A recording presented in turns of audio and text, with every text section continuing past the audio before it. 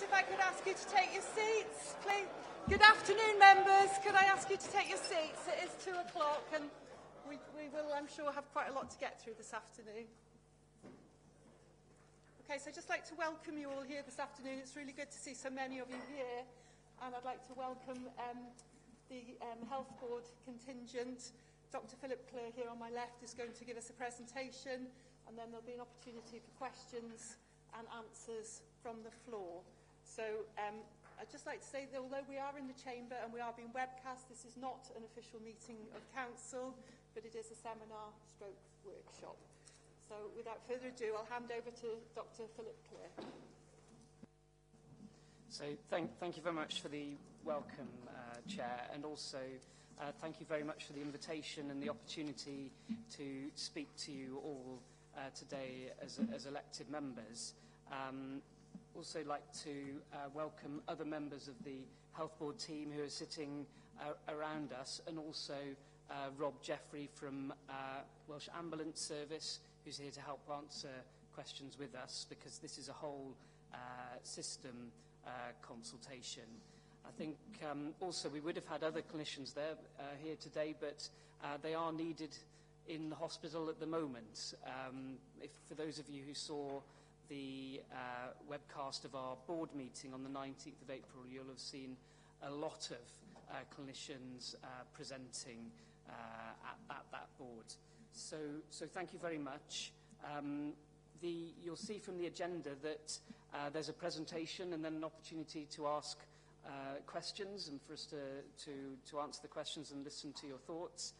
There's also a workshop afterwards for an hour, an opportunity to go into more detail about the sort of concerns and questions that you might have and the feedback from your particular areas. So, look, this is a big moment for this community, for health and care in this community.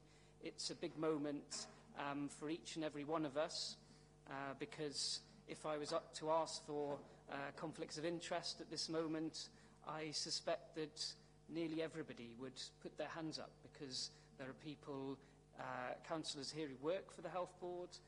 Many of you will either have relatives who work for the Health Board or have some other connection either with the Health Board or one of our major partners, because health and care affects each and every one of us, our friends, our families, and every single one that we care for. And what we're suggesting, of course, are radical changes, and with change brings uncertainty and concern, and it's important, therefore, that we have the opportunity to be tested on the changes. So, some of the reasons behind why we're proposing such radical changes to our system are listed above behind me. The first one is one that we've struggled jointly to get to grips with, this 10-year difference in healthy life expectancy between the best off in society and the worst off.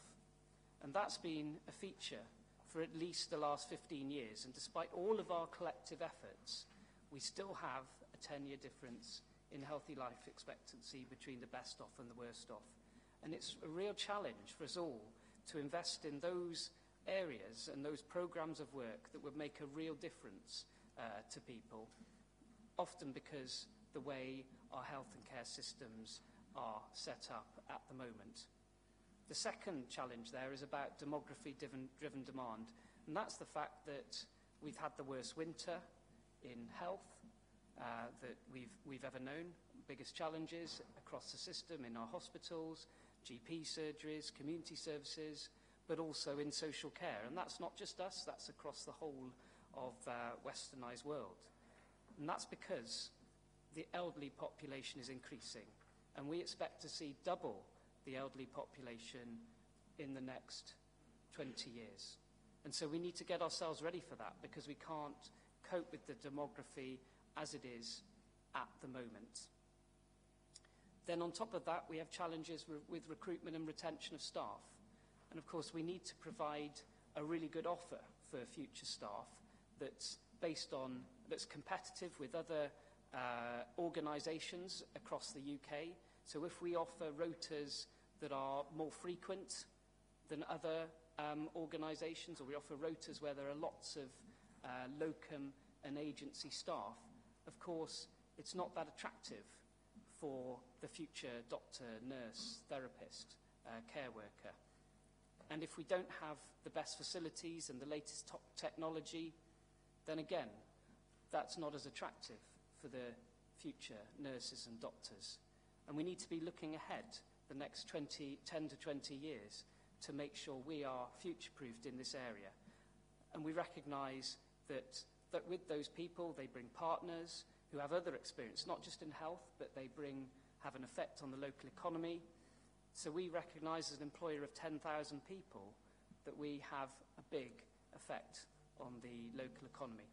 And as we're set up at the moment, we're not set up in a way, we believe, that best allows us to meet waiting times. Too many operations are cancelled, too many people wait too long because of the way we're configured. Too many challenges for Welsh ambulance services. And the other challenge is about remoteness and rurality. And of course in Pembrokeshire, here in Pembrokeshire, we have examples of that, particularly the coastal populations of Pembrokeshire.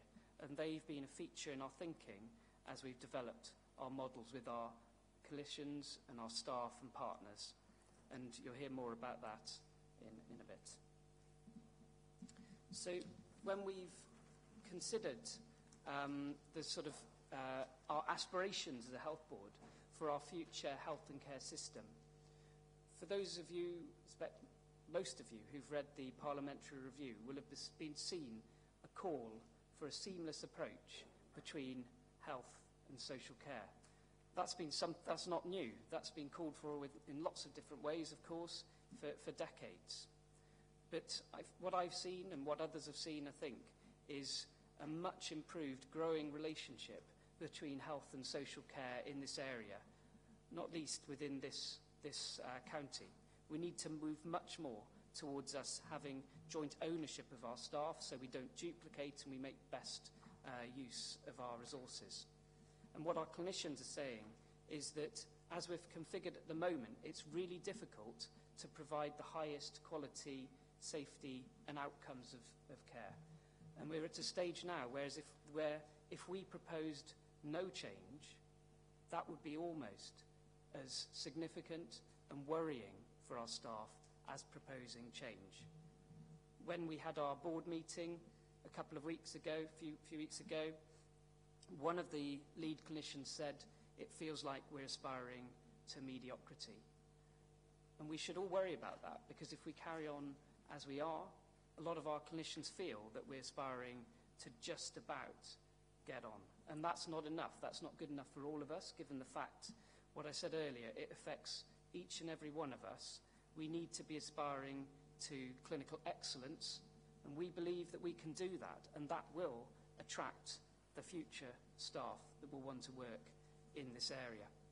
We also, of course, therefore need to maintain our own staff. And of course we don't want them to move, so we need to give them hope that there's a better system.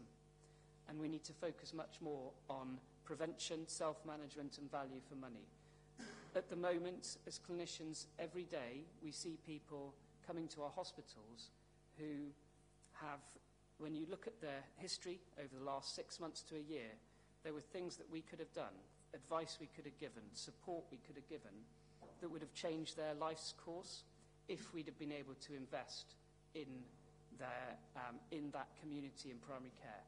At the moment, our resource is locked in our hospital system, and much of it in locum and agency staff, which we know don't provide the best quality care.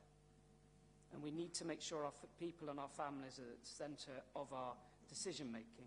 So everything we do needs to be focused on patient-centred care, which is why this consultation is so important, going out and listening to hundreds of people, having those personal conversations already with people over the last 4 weeks about what actually matters to them. Because often it isn't what the doctor does, it's often some very simple things in their community, simple advice that could be provided to really influence them. So these are the questions that we've tried to address when we formed our models. We know that we need to base all of our services based on needs. So our public health director performed a needs assessment of the whole of our system, but we know that the sort of things that are important to people are quality, i.e. a strive for clinical excellence, accessibility, value of our services. All of us need to more and more provide best value for money, and sustainability. Because if we have a system in place that isn't sustainable for the future generation, because these changes aren't just for this generation, they're for the next generation and the one after. If we know in our heart of hearts it's not fit for them, then we've done them a disservice. And the words we've guided all of our clinical services strategy by have been safe, sustainable, accessible and kind. And kind is important because in the end a lot of things we do, sending someone for an appointment a long way away early in the morning, isn't particularly kind. And you could all think of all sorts of examples where kindness is important. So it needs to pass the kindness test. So we've had a phased approach to our Transforming Clinical Services programme, 3 phases. The first phase was the discovery phase. That was launched in June last year and involved a period of engagement for 3 months between July and September. We took the feedback to our board in November. During that time, we also had 3 clinically led groups running, which were looking at our own services and how our own services were functioning, but also looking at best practice across the world. What could we learn from the whole world? We took all of that report to our board in November, which is a matter of public record. And we know that we can't take a health system, health and care system, from anywhere in the world and just insert it into our area, because our geography is different. Everywhere, the need is slightly different. So we need to take the best features from the best in the world and make it a bespoke health and care services for our area, which is what we've tried to do. In November, at our board meeting, we launched phase 2, which was our design phase. And that phase is from December last year up until September 2018. As part of the design phase, we had a design group with clinicians generating our proposals. At one point, we had up to 27 proposals. Those were tested with various groups of clinicians and partners at many different events, and eventually we got down to the 3 options we have now. And then we launched our consultation on the 19th of April.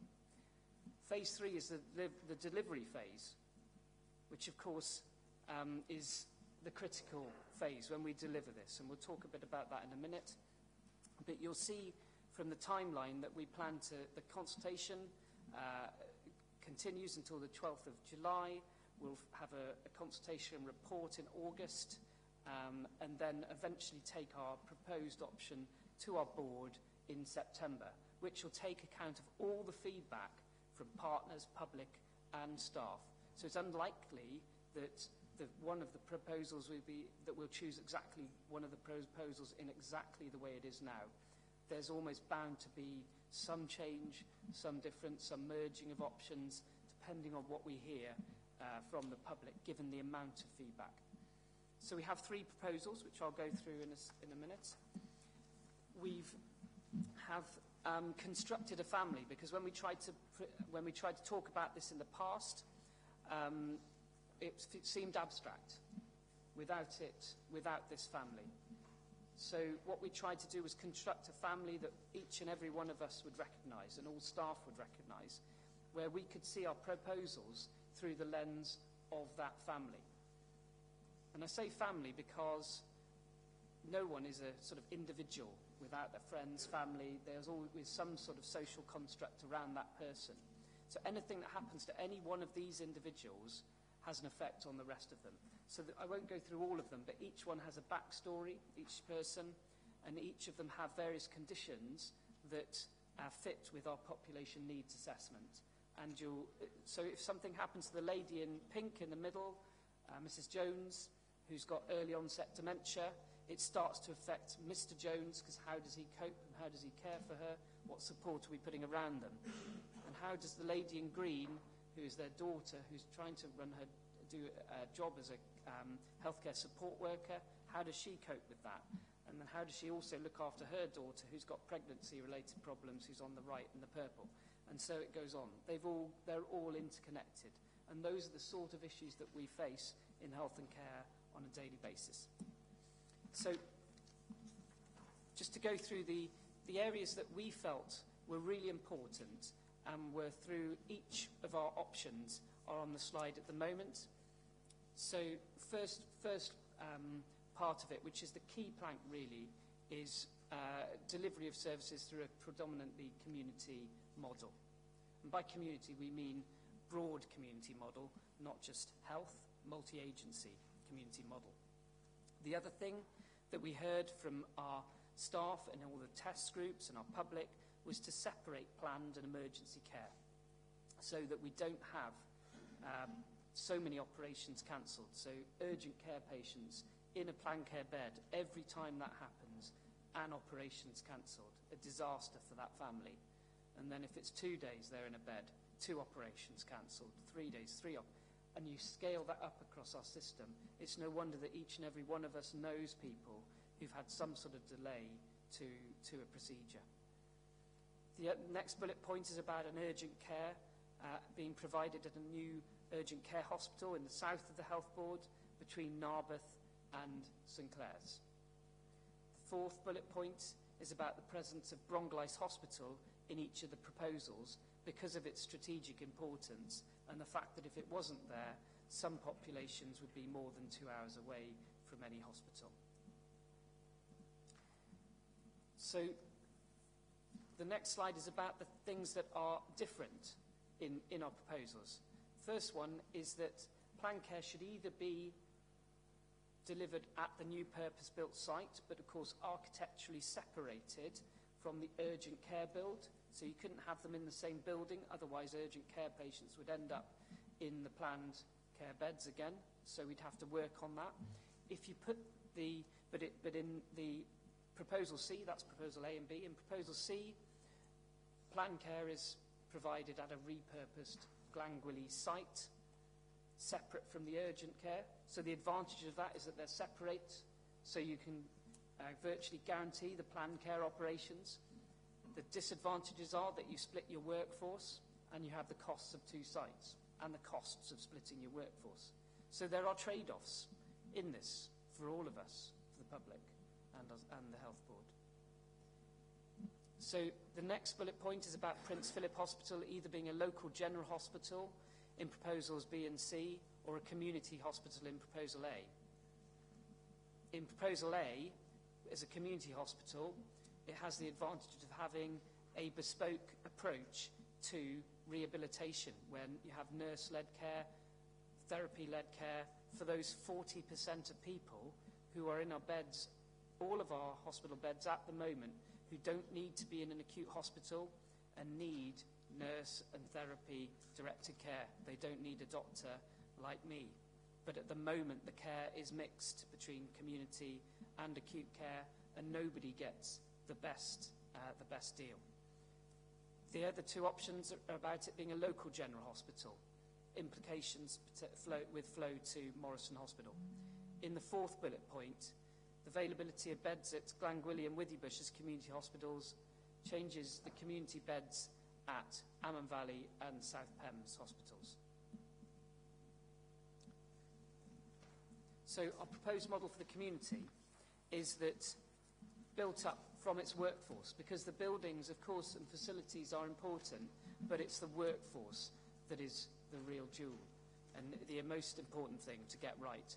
So our proposal is for a multi-agency community network, which will be our health staff, doctors, nurses, therapists, healthcare support workers, domiciliary carers from our local authority, other workers from local authority. Also needs to include our third sector partners and other agencies. So other agencies have a key role to play. And a lot of their focus will be on prevention. So we will risk assess our whole population. We know who's got frailty, chronic conditions, end-of-life dementia. The challenge is having a proactive plan for each and every one of those people with frailty, end-of-life, chronic conditions and dementia. We will have community hubs where that workforce will be located. It will be a focus for them to work together and provide additional tests, advice, support and some treatments. But remembering that on that picture behind me, the exercise class, some of the civic halls are at least as important as the community hub, because we need to press for healthy ageing for all of us, which isn't, as I said before, about the inhaler that I prescribe as a chest consultant. So in some of the models, though, we have, at the higher end, we have community hospitals. So at Withybush Hospital, in this model, there would be enhanced services above the level of a community hub. So in Withybush, for example, we would have community beds where the 40% of people who don't need to be in an acute hospital would have their therapy. They would have their rehabilitation and reablement treatment. So they would only need to be in the acute hospital for a very short time for their once-in-a-lifetime illness, and then they would move back to Withybush Community Hospital in Pembrokeshire for their rehabilitation and reablement. And they'd have the multi-agency approach, which would mean they wouldn't need to stay there for as long as they do now. In addition, at Withybush Community Hospital, we would have minor injuries, where we would deal with a whole range of conditions, including fractures, minor illnesses. Of course, major fractures, you'd have to go to the acute hospital if you need an operation and an overnight stay. But the vast majority could be dealt with locally. In addition, we'd have the midwifery-led unit, endoscopy, day case surgery, outpatients, dialysis unit, a whole range of services at Withybush Hospital for our population to access services there. So you'd only have to go to the main hospital if you either need that big operation or you have a really serious illness. So in our proposal for community hubs, you can see a range of community hubs. We've already had a lot of feedback from our public. You can see in the South Pembroke Dock and Tenby, which you'll recognise, and for Pembrokeshire. I won't talk about all the other hubs necessarily because I'm in Pembrokeshire, but they all have, they're all important to those communities.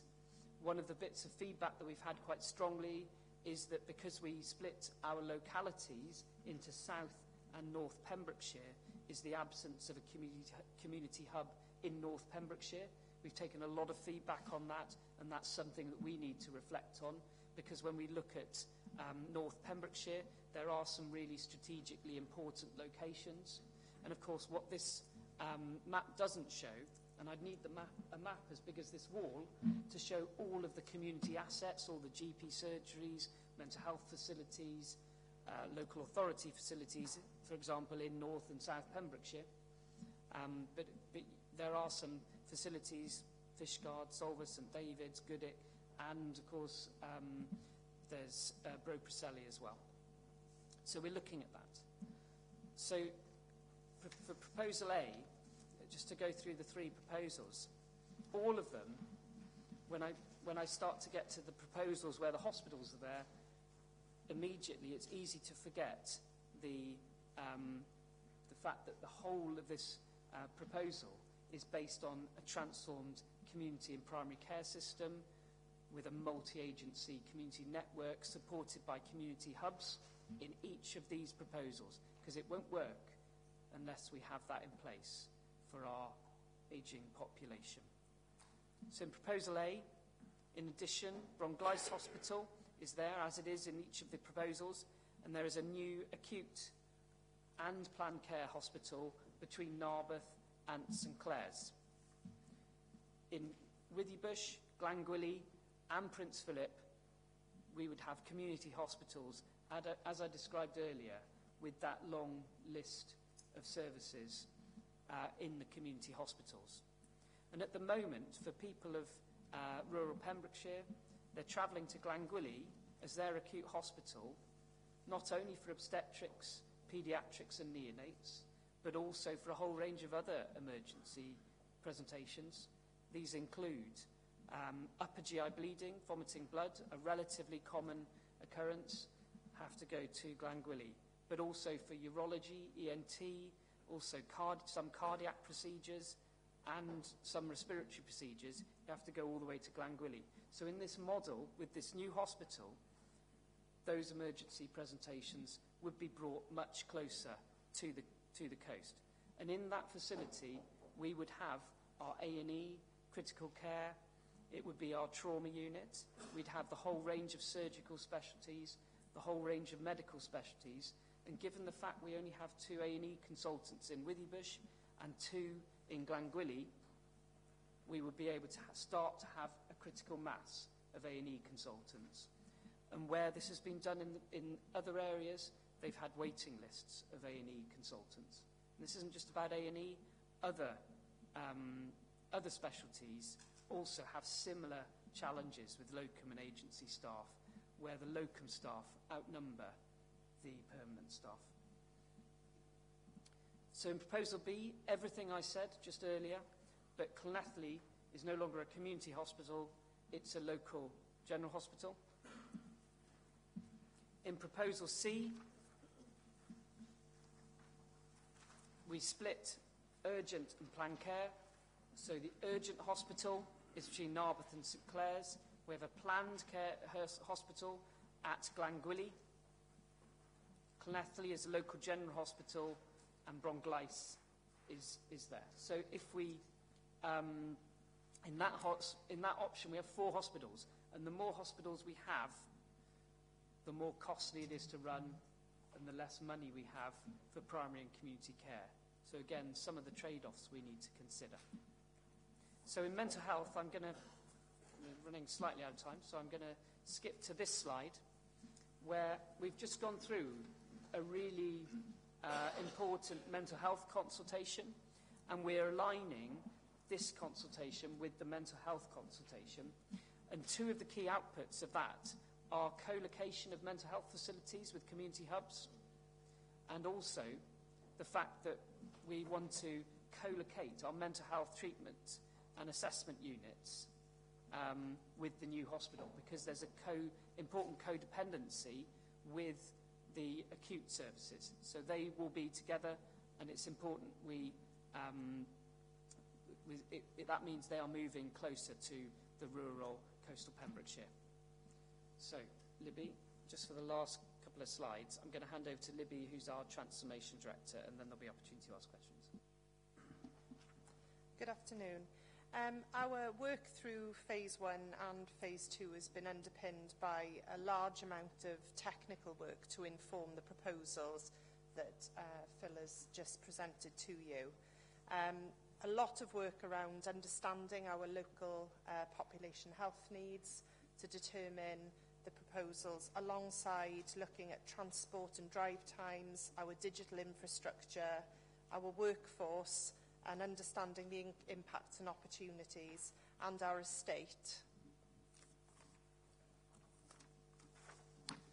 In terms of our staff, we recognise that these proposals are significant, and therefore that this will have a significant effect on our staff, but also provide huge opportunities in terms of new ways of working and new roles, and changes to the environment within which many of our staff may be working in the future. However, we also acknowledge that there will be changes and impacts in terms of travel times from where our staff live, some closer, but some also further away. One of our key ambitions around delivering our services through these proposals in the future is making best use of available IT infrastructure, and looking very differently at how people can access services in the future, with a focus on accessing services remotely to reduce the amount of travel where that's possible. So with our proposals, obviously, as well as opportunities, there are a number of risks. And as I've already said, given that this is a whole system transformation, that there are high numbers of staff that will be affected by the proposals, but not only negatively, but also in terms of opportunities as well. When services go through changes of this scale, that there is a risk that impacts on maintaining and recruiting staff to the area, but also in contrast with a clear vision for the future of delivering services and the potential for new services being delivered differently, this also can serve to attract staff to the area as well. So in terms of some of the key opportunities that these proposals give us as an organisation, obviously within our proposals, as you can see, there is a new hospital, whether that's an urgent care hospital or an urgent and planned care hospital. And as Phil has already mentioned, providing much better facilities and more state-of-the-art facilities for our clinicians to work within. Also, the opportunity, as I've already said, for new and expanded roles and developing and training our staff to work differently, and also in integrated roles across organisations with the opportunity for different career development and training. And also, I've already mentioned about IT, but there really are many, many opportunities to deliver services differently, working remotely and linking our very remote communities to our key clinical centres. As you will be aware, we have a duty under the Equalities Act to consider the impacts of these proposals and our work against those groups within our society who are most vulnerable within our population. And therefore, as part of the work that we have undertaken to develop these proposals, we have undertaken both equality impact assessment and integrated impact assessment on these proposals. And we will continue to do so in response to what we're hearing from the conversations that we're having with our local populations. In terms of the consultation itself and how we've approached the consultation, we really do want to hear as many and wide-ranging voices to influence and help us to determine the final recommendation that we will be making to the Health Board later this year. So we've taken a very broad and varied approach to this, from online methods, producing documents which you have copies of, very large document, but also different versions of key documents, using videos and animation, using social media, and really we've been open to approach the consultation in as creative way as we can to ensure that we hear as many voices as we can. In terms of the documents themselves, we have to produce formal documents as part of the consultation under the Welsh Government guidance on engagement and consultation. So, as you see, we've got the very big consultation document. As a summary of that, we actually created a 6-minute animation, which hopefully we'll be able to show that to you as we go into the workshop later on this afternoon. We've also produced an easy-read version of the document and the questionnaire, which we'll also provide for you as well. The whole of the suite of documents then are also underpinned by a large number of very technical documents for those people who really want to go through all the detailed underpinning technical detail of the proposals. And these are all available on our Hywel Dda website. In addition to that, we have a web resource which you can see there, and what we're doing constantly as we're engaging through events is we're keeping a set of frequently asked questions and answers updated on the website, so that as we're hearing those questions, we're able to put those answers straight out onto our website. We've been working very closely with the media, locally and nationally, and make sure that we're providing regular updates and releases through the media. We're using social media, as I said, and also non-digital, more traditional methods with posters and flyers in all our local community facilities and in waiting areas and GP practices, etc.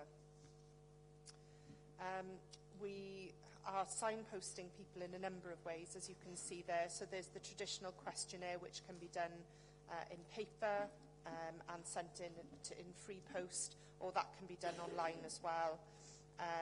We're also welcoming and encouraging people to contact us either by email if you don't want to fill in the questionnaire, just with comments and feedback, but also we have a phone line that's available during the day as well. And we've got our usual social media routes as well, where people can get in touch.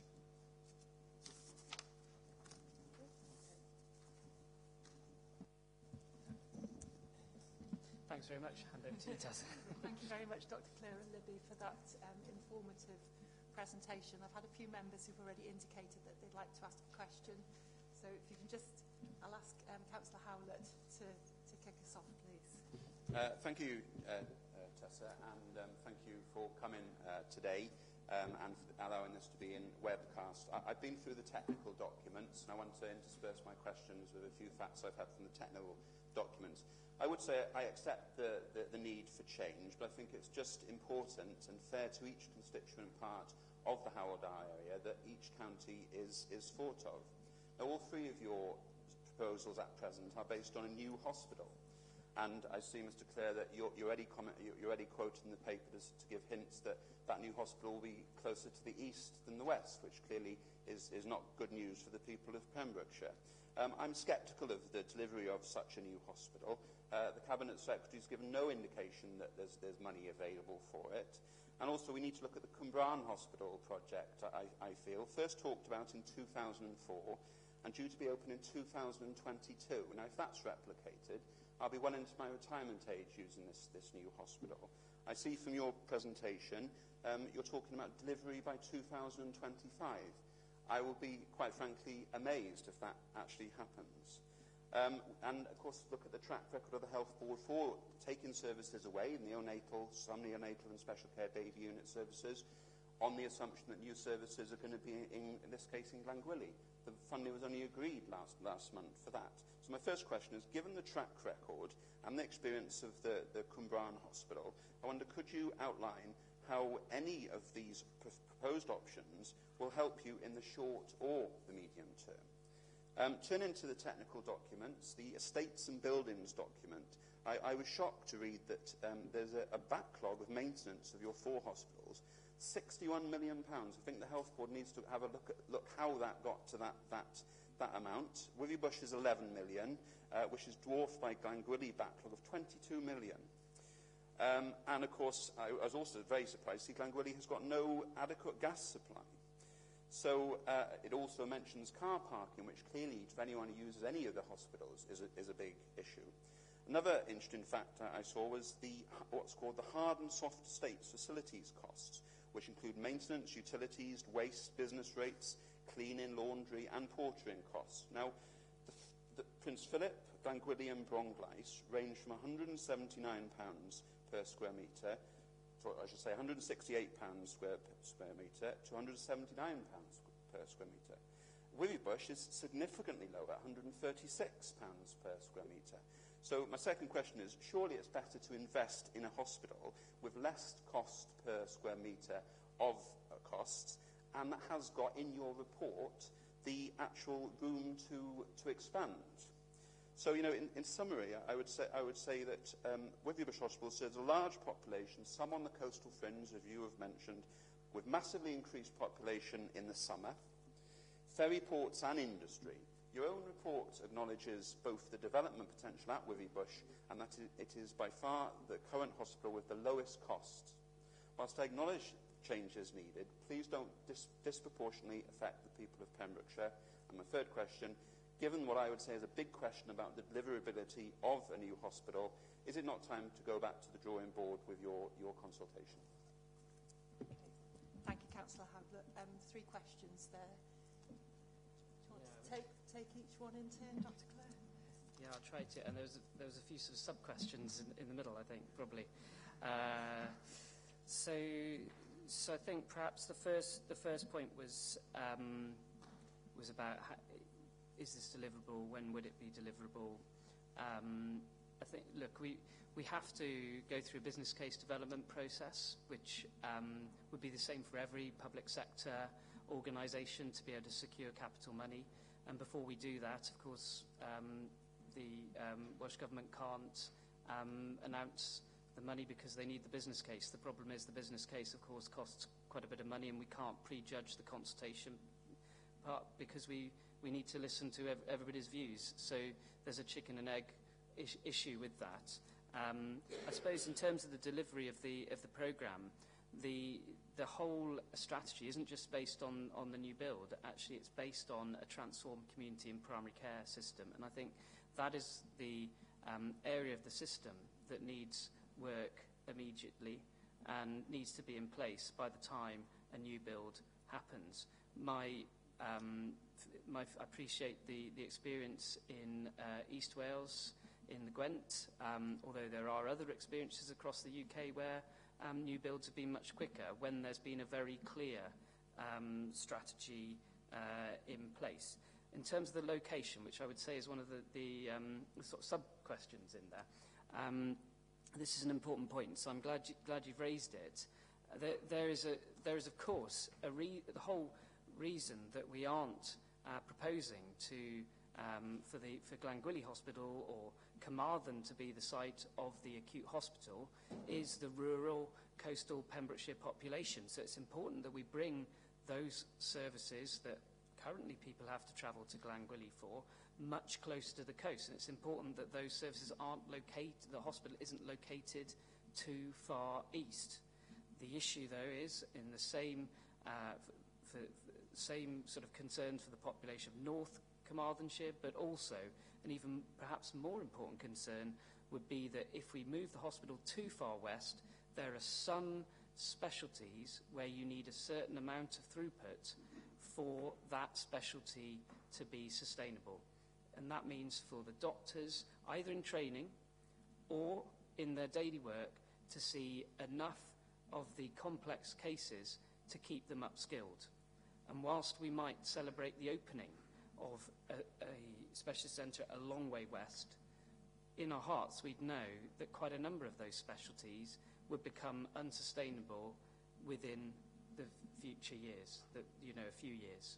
And that would be, we'd do a big disservice for our population if that was to happen, because the worry would be that if the new site became unsustainable, then that would mean that not only would the coastal population have to travel to that hospital, actually they'd have to travel much further all the way to Morriston. So for us all, it's really important that the location of the hospital is at a place where there'll be enough activity for some really key specialties, such as obstetrics and paediatrics, so that the future deanery, the future regulators, the future colleges and doctors and nurses and health board wouldn't feel they had to shut services. On your other, on the other questions, look, the estate is an issue. That's part of the driver for change, as there are many drivers for change. Again, Glangwili, there are areas of Glangwili that we've said are extremely outdated and don't lend themselves to us being able to run the most modern services, and that's a key factor in this. But I've just said that if we move all of those services all the way to Withybush, there'd be a real concern that we wouldn't have enough activity to maintain those doctors, and we wouldn't attract the staff and the trainees in the future. So the last question was, should I go back to the drawing board? And, I suppose, look, we haven't finished our consultation yet, and we need to hear everyone's views. Your views are really key because you represent the population. We really do need to listen to everyone. Thank you. Thank you, Dr. Clare. Okay, next I've got Councillor Simon Hancock. Thank you. Just a couple of questions. The shift to community services is clearly, quite fundamental. Working with the three local authorities, I know the three local authorities, Pembrokeshire, Ceredigion and Carmarthen, there's a large amount of collaborative work through the West Wales Care Partnership. What sort of changes will you require to make this vision a reality? What sort of changes will the local authorities themselves have to make? Because obviously the depth, the pace and the sheer scale of this change is remarkable. And so what will you require of the local authorities? Because clearly they are central to making the community vision a reality.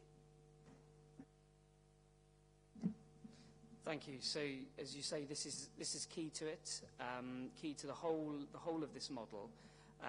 We're working at the moment with all of the local authorities, all the directors of social services, very closely on a bid for the Transformation Fund. The Cabinet Secretary announced a 100 million Transformation Fund. The most compelling bid, I think, for the Transformation Fund will be one that's a completely joint bid, that is specific about some of the services that we'd want to invest in, that aren't just health services. We need to be focused on prevention, early intervention. Also, we need to signal how not only we make best of the pool budgets arrangements, but I think also how we manage our staff, because our staff at the moment, the experience of our public is often that you'll see a domiciliary carer for half an hour who attends to one bit of you, and then a healthcare worker turns up half an hour later and tends to another bit of you.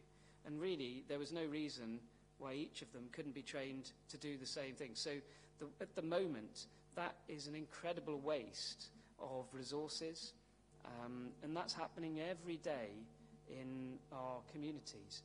So we do need to work much, much more closely together, and there needs to be joint ownership and education of health and social care staff in the community. Thank you, Dr. Clare. Next, I've got Councillor David Bryan. Thank you very much. A keystone of this plan is the new build, wherever that may be, Whitland, Carmarthen, whatever. But the timescales on this vary between 7 and 15 years, if anything. Which other services do you propose or do you envisage taking away from Withybush until that new build takes place?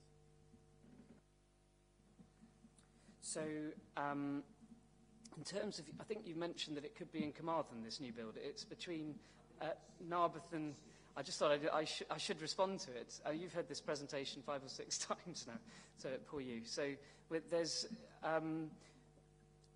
the proposal's been carefully... we've carefully looked at travel times, population need and population density, which is why the zone is between Narberth and St Clair's.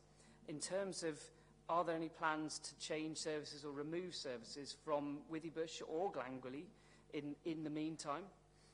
There are no plans to move services in the meantime.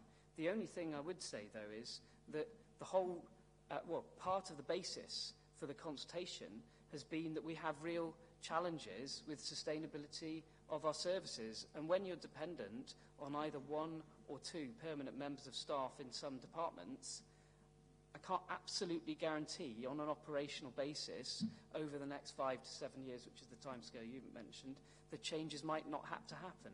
Having said that, we need all the permanent members of staff we've got and more to staff the new hospital.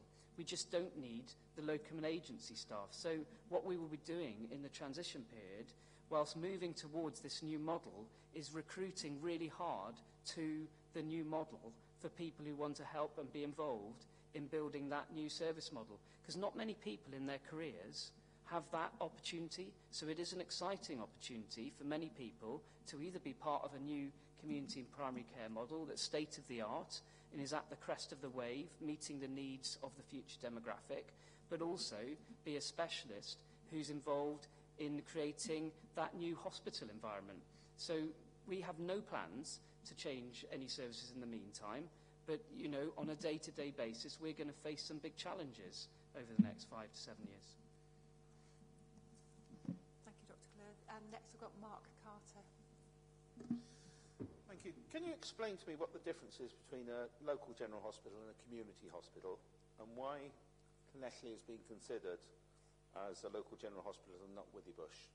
And also, what I want to know is what the maximum recommended travel time is in both time and distance from a major care centre for accident and emergency.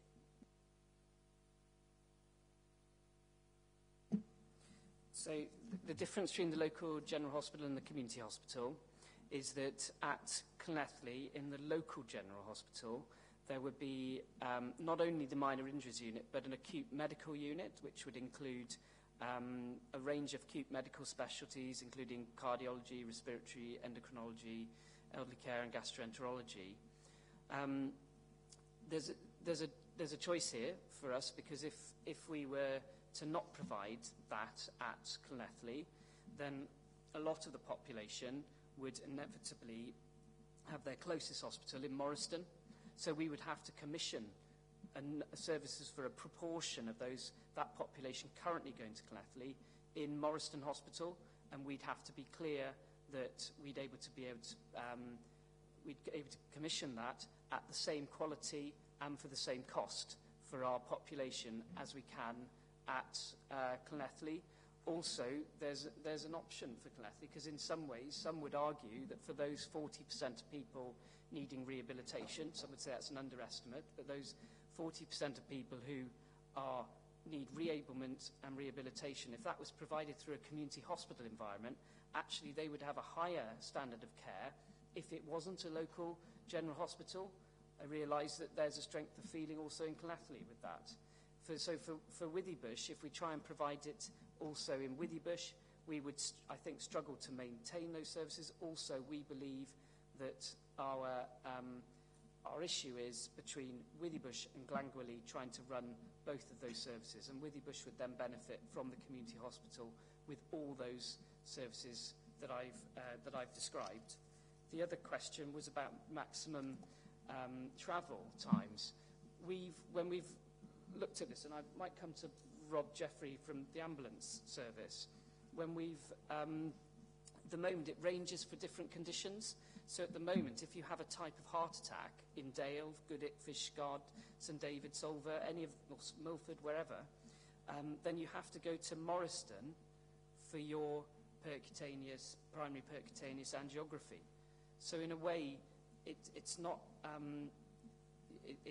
There are different timescales for different conditions. I would say, though, that what we try to do with our mapping is provide a service that is close, within an hour, of the vast majority of populations. And then we're looking at, for those services where, those populations where they're just outside the hour, working with Welsh Ambulance to provide an enhanced response, because treatment in those communities starts at the point of the phone call and the arrival of the first responder. It's not as simple as the time to the hospital. I don't know whether if you have to hand up to. Thanks very much. Picking up on what Phil said, each condition has a different parameter. So, for example, as Phil said, for a heart attack, what we class as door-to-needle time is 90 minutes. So we need to get the patient to Morriston within 90 minutes.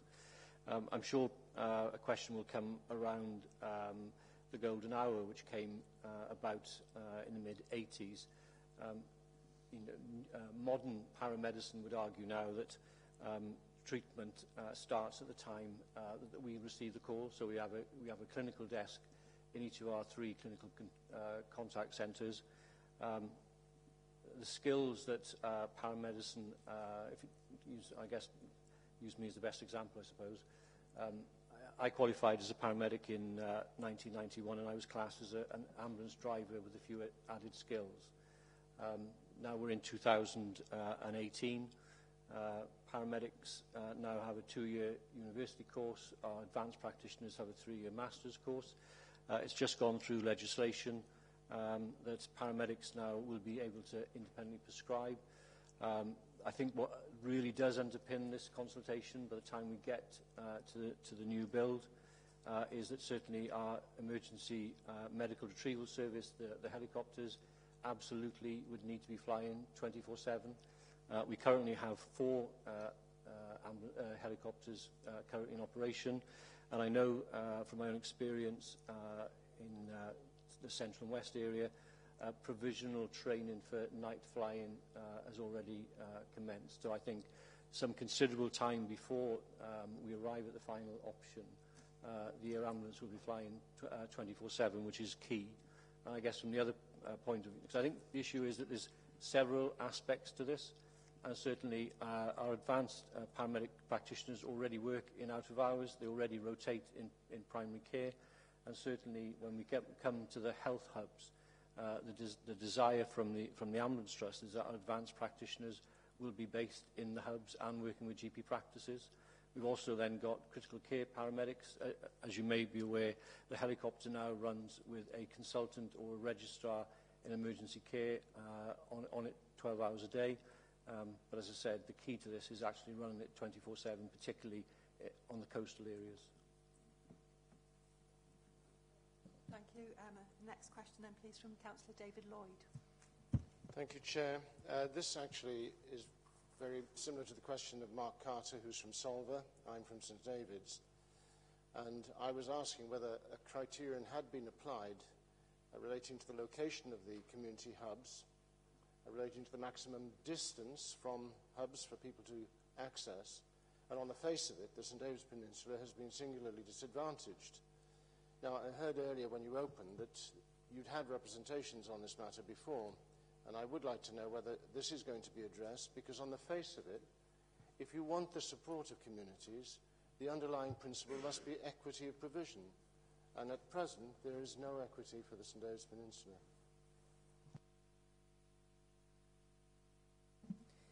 I suppose at the moment, we've had St David's very much in our mind, as well as Fishguard, Goodwick, and all those coastal communities. And at the moment, from St David's, we're really conscious that there's a lot of presentations at the moment where people have to travel all the way to Glangwili. And actually, I suppose in the new model of care, there'll be almost as many conditions where you'll be travelling less distance as there would be travelling a bit further down the A40. The other point I would say is that the vast majority of things would be still dealt with locally, either at the community hospital or within your community. It would only be when you have your life-threatening illness that you'd have to go to the acute hospital. I realise in the end, ideally, if we'd have an acute hospital in every community, and that's very, very difficult to achieve. What we're trying to do is bring as many services closer to those rural coastal communities in a way that is sustainable. The concern would be that if we move them even further west than sort of the zone that we've suggested, that we will not have sustainable obstetrics or paediatric services, and actually the populations of St David's, Solva, etc., would have the most to lose in that situation, because we could end up with a hospital down the line, not very far down the line, which doesn't have sustainable services. And then there's all the threat that goes on for the next generations to deal with. So that's our concern. I realise that we're as concerned about the coastal population of Pembrokeshire, which is why the hospital isn't being considered at Glangwili. Thank you. Then the next question, please, from Councillor Sam Kurtz. Thank you, Madam Chair. Well, firstly, can I commend the Health Board for coming here today and engaging with us. And also, I attended the drop-in event in Letterston last Tuesday. Fantastic event, I must say. Very well attended, which I think goes to show the amount of strong feeling in North Pembrokeshire for the proposals. Just to echo what Councillor Brian has said, really, if funding is secured for this and the bill does go ahead, the guarantee that services from Withybush aren't lost eastwards is of a huge concerning factor to those residents here in Pembrokeshire. If any service, especially A&E, were to make its way down the A40 towards Carmarthen while that build is underway, that would put a lot of strain on a lot of people here in Pembrokeshire, and I think that is a real strong factor in consideration on this. I have completed the consultation. I've added that especially on there, that ensuring that A&E especially is remained open at Withybush while the new build, if funding is secured for it, is built. Thank you, Councillor Kurtz. Do you want to restate your position on that? Yeah, I can do. So there are no plans to move the A&E unit, and in fact, during that time, we will be trying to recruit to the vacant posts that there are in A&E, because we will need them in the future model, and we want new people to come and help us design the future model. That's our plan, to reduce that locum and agency bill. And we think actually with this model, the hope of the new model, that will bring people to come and work with us, as long as all of us are, it's of interest to all of us. I suppose if there are things in the press that are really negative and continued negative, I suppose then if you're a junior doctor or nurse or therapist thinking of working down here, and you just Google and just see negativity, then you'll move on and find another area.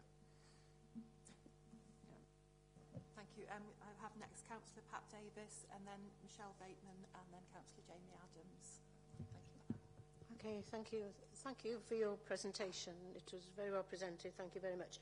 Although you only briefly touched transforming mental health, I wonder, could you tell me, are there any discussions taking place or any intentions for any specialist units to be put within the authority? I'm particularly thinking about a CAMS unit, which, you know, in view of the rising problems of mental health amongst our young people, I wonder, are there any intentions? Where would you propose directing those services to? Okay, just to respond generally around transforming mental health first, before I come on to your issue about CAMS particularly. The outcome of the consultation that we undertook last year was to have a designated assessment unit and treatment unit, which, as Phil has already referred to, we've aligned with the development of the new hospital within each of the proposals. But within each of the communities, what we heard very strongly from people who use our services is that actually hospital for them is very much a last resort. They want to be looked after and cared for near their communities and their families and friends. So as part of the proposals of transforming mental health, the outcome was to develop a 24-hour mental health centre with what are called recovery or crisis beds in a much more homely environment in key places within our localities in Pembrokeshire County Council and Carmarthenshire, which our board then signed off at the end of the consultation. So those developments are now in train to plan for implementing community mental health centres with crisis and recovery beds more locally. Those centres are very much along the same ethos that we've talked about, in that it isn't only about delivery from health, but with our partners, and particularly linking with our third sector as well, who provide a huge range of services around emotional and mental well-being. In terms of CAMS specifically, we as a health board, we have to provide age-appropriate beds within our current inpatient services. Therefore, we have to have, not only provide adult beds, but to have that. Obviously, within the developments of both the assessment and treatment units and the community mental health centres, part of that will be considering not only the needs of adults, but also the needs of our children and young people as well as part of that. Thank you. Then I have Councillor Michelle Bateman. Thank you, Councillor Hodgson. Recruitment plays quite a large part in this consultation document. Now, it could be said that the long-standing uncertainty around the future of Withybush might have played a part in some of those recruitment issues, but what makes you feel confident that you could recruit the required numbers for the new hospital? I know at the Letterston event last week I heard a lot of comments around the rotas available and also the desire for doctors to be able to specialise more in their chosen field. Secondly, there's been a lot of talk around the cost of the new hospital, but it seems to me that there's going to be almost as much investment needed in the community hubs and the community services. So I just wonder if any kind of costing's been done around the investment needed there. And thirdly, just a yes or no answer, do the Health Board own any land currently between Narberth and St Clair's? Thank you. So, let me start. So, recruitment. So on that, the experience of other places actually has been when there's a new build which has all the latest facilities, technology, hopefully at least paper light, ideally paperless, cardiac cath lab, etc., all of those things within it, then actually staff want to come and work there, not only trained staff but also trainees. We'd also propose to have a health education centre and an academic centre on that base, and we've had some discussions with the medical schools, human health sciences who train the nurses and therapists, and they've shown interest in connecting with us at the new build. And you know, with all of that, then people do want to work in those areas where they have the latest facilities and latest technology. Also, you're right that people who are on a 1 in 2 rota, it means that they're working every other day unless we employ locum and agency staff. So not many people want to come and work, be the next person in and be sort of on a 1 in 3 rota. When the further east you go, you could be on a 1 in 11, sometimes 1 in 20 rota. So it's not surprising that we struggle to get people to work on what we think are very generous rotas. When I look back in my career, thinking, gosh, that's a really generous rota, a 1 in 6 or 1 in 8 rota. But actually, the market we're in is that you need, that people will have that opportunity to work on a 1 in 20 rota. In addition, trainees have to these days be on a 1 in 11 rota. So they're on call 1 in 11 days and 1 in 11 weekends. That's standard really across certainly our deanery and other areas. So it's 1 in 11 weekends. That's so that they maintain their educational component of their work. We just cannot provide that everywhere, but we would be able to in the new build and the new arrangements. And the deanery then will be able to send us more trainees, we would think. So and it's not just about doctors, it's of course about therapists and nurses. And in the end, if we have a community model that we can invest in, then actually community teams should, community workforce should want to come and work with us.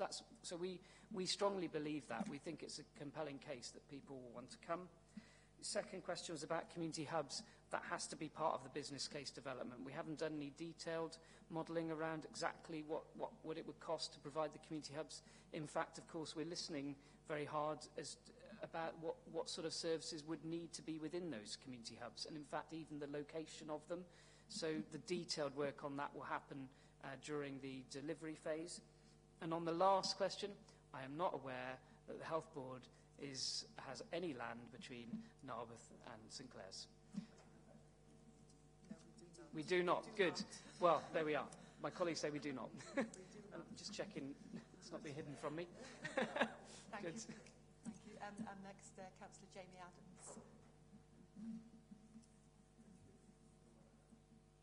Also. Hello. There we are. Thank you. And thanks for your attendance today. Appreciate it very much. A mixed bag from me because health will touch everybody's lives at some point.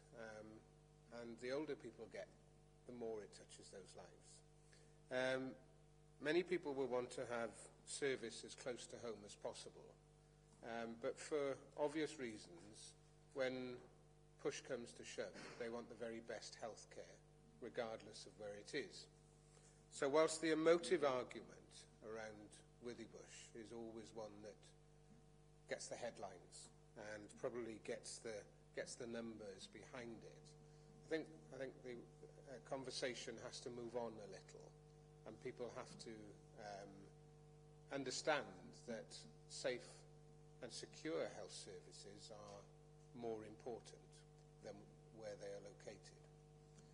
That said, it's clear that there's an economic argument to retain services and jobs within a county, and that shouldn't be overlooked as well. And also, I think there's an unquestioning difficulty for this county in terms of our geography. You've heard from other members who live in more coastal areas than I do about the difficulty of accessing services. And transport, whether it be planned or emergency, cannot be overlooked, because you can have the very best services, but if people can't get there, then that's another problem. So, Rob, thank you for the help with understanding the helicopter element, because if we are to relocate major services in Pembrokeshire, helicopters will have to play a role in terms of supporting our coastal communities. One of the things perhaps that I wanted to move the conversation on a little to is a retired GP has recently suggested that rather than going it alone as Hywel Dda, possibly a tie-up with ABMU may be a way of ensuring that we reach the required throughput that you've spoken about, Andy. We satisfy the demands of deaneries. So is that an option? And if it's not, why is it that we have to have consultants who are wholly employed by Hywel Dda? Why can they not be shared between Hywel Dda and another health board to ensure that we can move those consultants around an area to provide services here in Pembrokeshire, Carmarthenshire, Ceredigion, etc., but they get the numbers under their belt, if you like, in the Swansea or Bridgend area. So help me out with understanding why it is that we can't be a little more creative with how we employ consultants here in Wales. And I suppose finance as well has to be touched upon. With Hywel Dda in deficit to the tune of in excess of £70 million in the last 12 months, if we go on like that for 15 years, you'll have your £1 billion to build a new hospital. So surely the sooner it's built, the better. Thank you very much. I suppose one comment just on the emergency and planned transport, which we haven't touched on. I think, depending on what's wrong with you, actually, you might need to miss all of our hospitals. So if there was an explosion in Milford and you have burns, then you need to go to Swansea. Actually, you need to go to the burns and plastics units. The last thing you want to do is go to our hospitals. You need to go. Same would go if you fell off a cliff, actually, and you had major head or chest injuries. You need to go to Cardiff, or back injuries. Don't need to go to our hospitals, because it's time to definitive care rather than doing a bit of a job locally. And that's why I completely support Rob. It's the care you have immediately on the scene and then getting you to the place where you've got the collection of specialists. Then there'll be other situations where actually a land ambulance will be right. So it's a bit of a judgment, but we do need support everybody in this. A move from 12-hour emergency medical retrieval with helicopter service to 24-hour service. I've been public about this when the major trauma centre was announced that it was going to Cardiff. I feel very strongly about that. I think it's also important for Powys and Betsy Cordolada. The point about the join up with, point about planned care. So for non-emergency transport, of course, that brings into the discussion the bus routes, the trains potentially, and the roads. And all of that isn't just a health issue, of course. It has major impacts on our economy in this area. The wider determinants of health include employment, so also as well as education and all those other things. So actually healthcare only affects 10% of people's health and well-being. So we're very conscious of the point that you make. And I suppose we need to seriously consider, if it's going to take a while to build, the fact that bus routes will be important, the road network. I know there's talk of potential dualling of part of the road network. Also, potentially the trains become important, because between Narberth and St Clair's there is a train line, and maybe the codependency of that's important, because we do have communities that have relatively low car ownership. So all of those things need to be part of this consideration. In terms of your point about join up with ABMU, I mean, We meet now with the ABMU executive team, that's Chief Exec, Chair, Medical Directors, and Directors of Planning, Directors of Operations, on a very regular basis now to consider services across our whole region. So the planning that we've put into place with this has also been in conjunction with ABMU Health Board, with their Medical Director and Director of Planning. In fact, some of our modelling has had to include them, because if you move surgical services further west, then some patients will inevitably move into ABMU. So whether we're in name one whole health economy or not, actually to some extent doesn't matter. It's how we work together. In terms of doctors working across our system, specialists working across our system, already for a whole range of specialties, they already work across our system. So renal, neurology, oncology, cardiac, a whole range of specialties where they're already working between both sites. Doesn't really matter who's employing them. The challenge always is, it's the same though, that to get people to, once they're based in a certain area, to then travel out, to apply for a job where they've got to travel out for 2 hours. I mean, I love living here, so I can't understand why they wouldn't want to live down here. But, we need to still provide a really good offer for them, for the future doctors to want to come and apply for jobs where they're working and providing care for our local population. Thank you. Thank you. Just for information, I still have 12 members who want to ask questions. So I'll go next, please, to Councillor Tony Barron. Thank you. If I may, I'd first like to excuse me, pay tribute to and give my gratitude to the doctors, nurses and support staff at Withybush who treated me yesterday with great professionalism and significantly a lot of kindness, and for that I am very grateful. I listened very carefully to your presentation, and many of the questions that came to my mind have already been asked. But listening to you, you talked about an improvement that would result from separating beds which were dedicated to urgent care and beds that were for planned operations. That would imply that you will increase the number of available beds, though, again, there is no financial numbers given that would give us any confidence that that would actually happen, especially as the history has been one of bed reduction, not of bed increase. Secondly, listening very carefully to you, you made great stress that people would want to come and work in a new hospital and would want to be where the best services or the best facilities are, which is obviously very clear. It is less obvious that people would be attracted to come to a hospital that is being changed and downgraded in one sense, and I noticed that you could not give a guarantee that no services would be stopped at Withybush, because quite clearly it's not going to be as an attractive place to go to for a young doctor starting a career.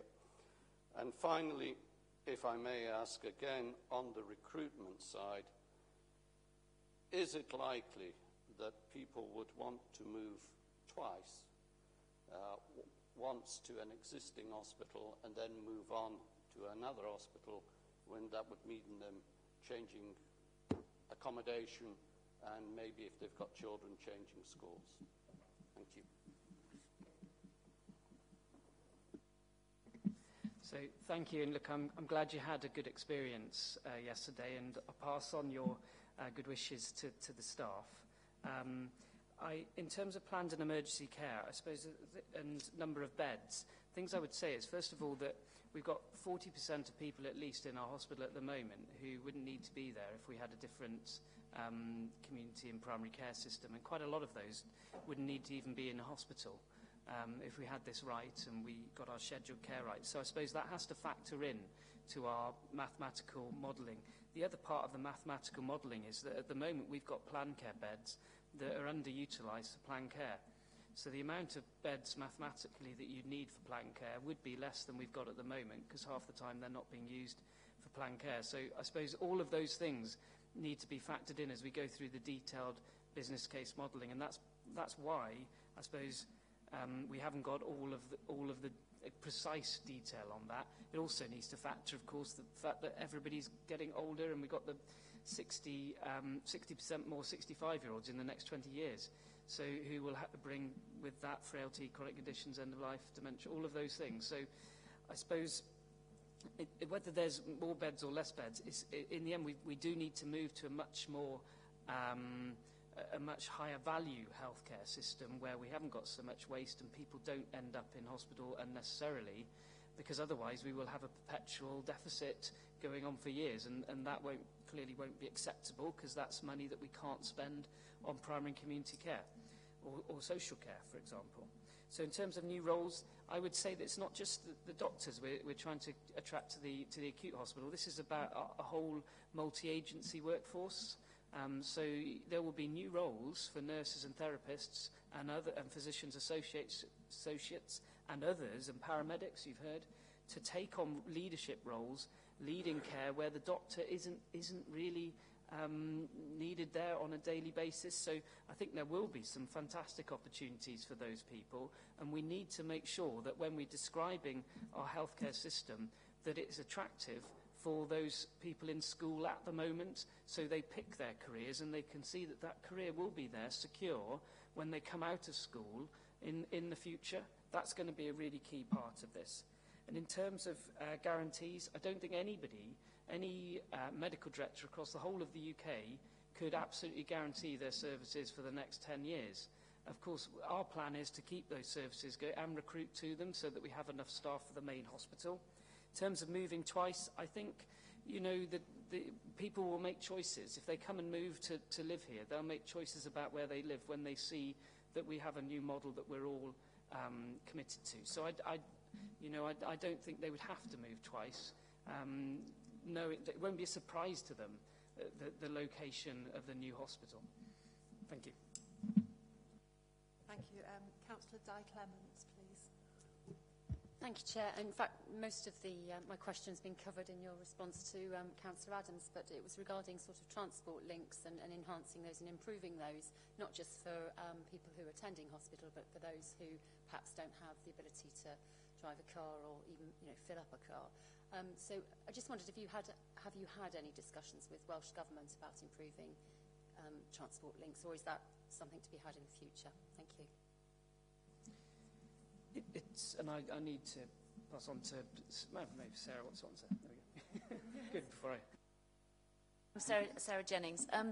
I think that's where we can have a really interesting conversation with yourselves as a county council, because the bus services, the transport to get to all sorts of facilities, as well as maybe reopening conversations with Welsh Government and the Trunk Road Agency on the larger infrastructure with the rail network, on the rail links.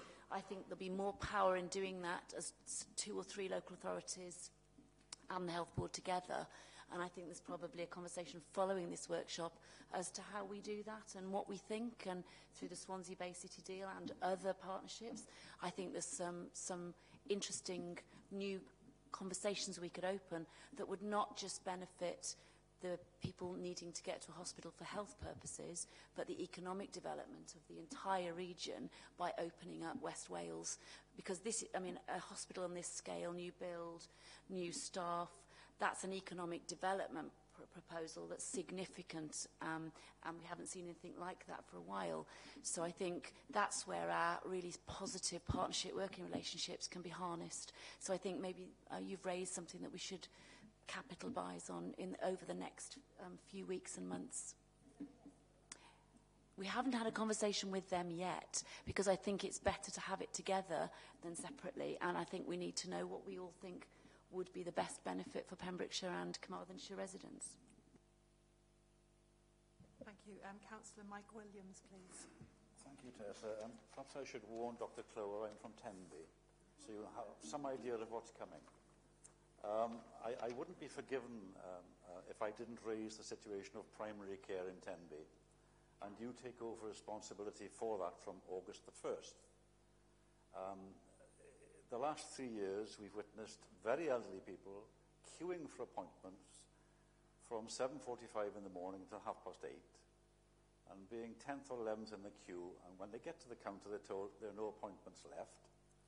So what do? They jump in a car if they have one and go to Withybush, which compounds the problem in Withybush. I find it quite amazing in the 21st century that this is the kind of primary care service that you offer in Pembrokeshire. I spent quite a lot of time in northeastern Romania, and I can see a GP by just ringing a bell and walking in one of the poorest countries in the European Union. That's a heck of an indictment on us, isn't it? I will respond to the main document through another route, but I've got 3 questions I'd like to ask you specifically about primary care in Tenby. You take over, as I said, from August the 1st.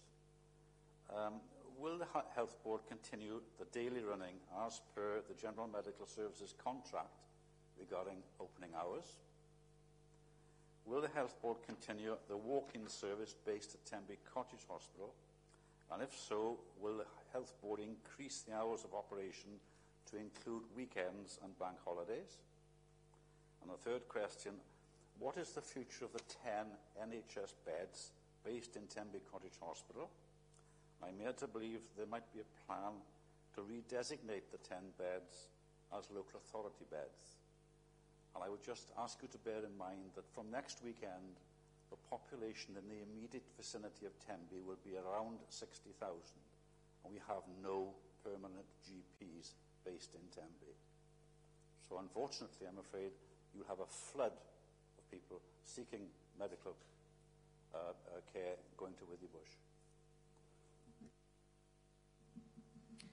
So, look, and I'm sorry for the experiences of the people in Tenby, that's their experience. Clearly that's not the kind of primary community care system that we're aspiring to. So it doesn't fit with what I've described. And one of the challenges is that if the system of the future is one where people can't get easy access to community and primary care, whether it be GP or the rest of the community services wrapped around them, and that they end up defaulting to A&E or a minor injuries unit, then that's a problem, and that's certainly not what we would be aspiring to. So apologies to people who have that experience.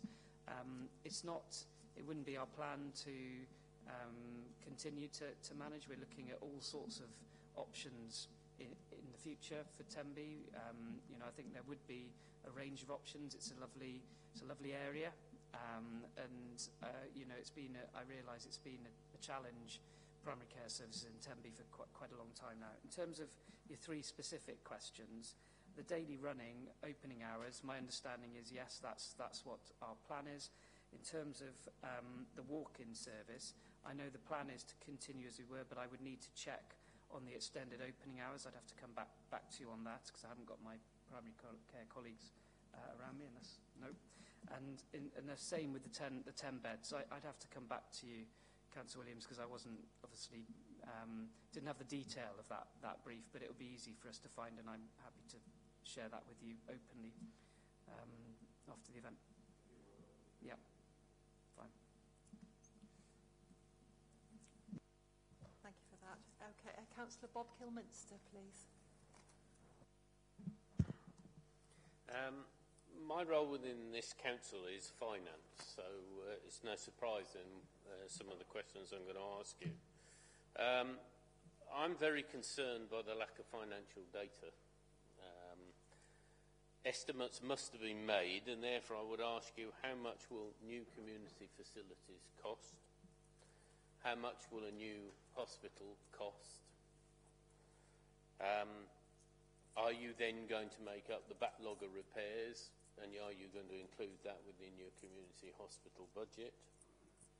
What effect is this going to have then on your revenue budget?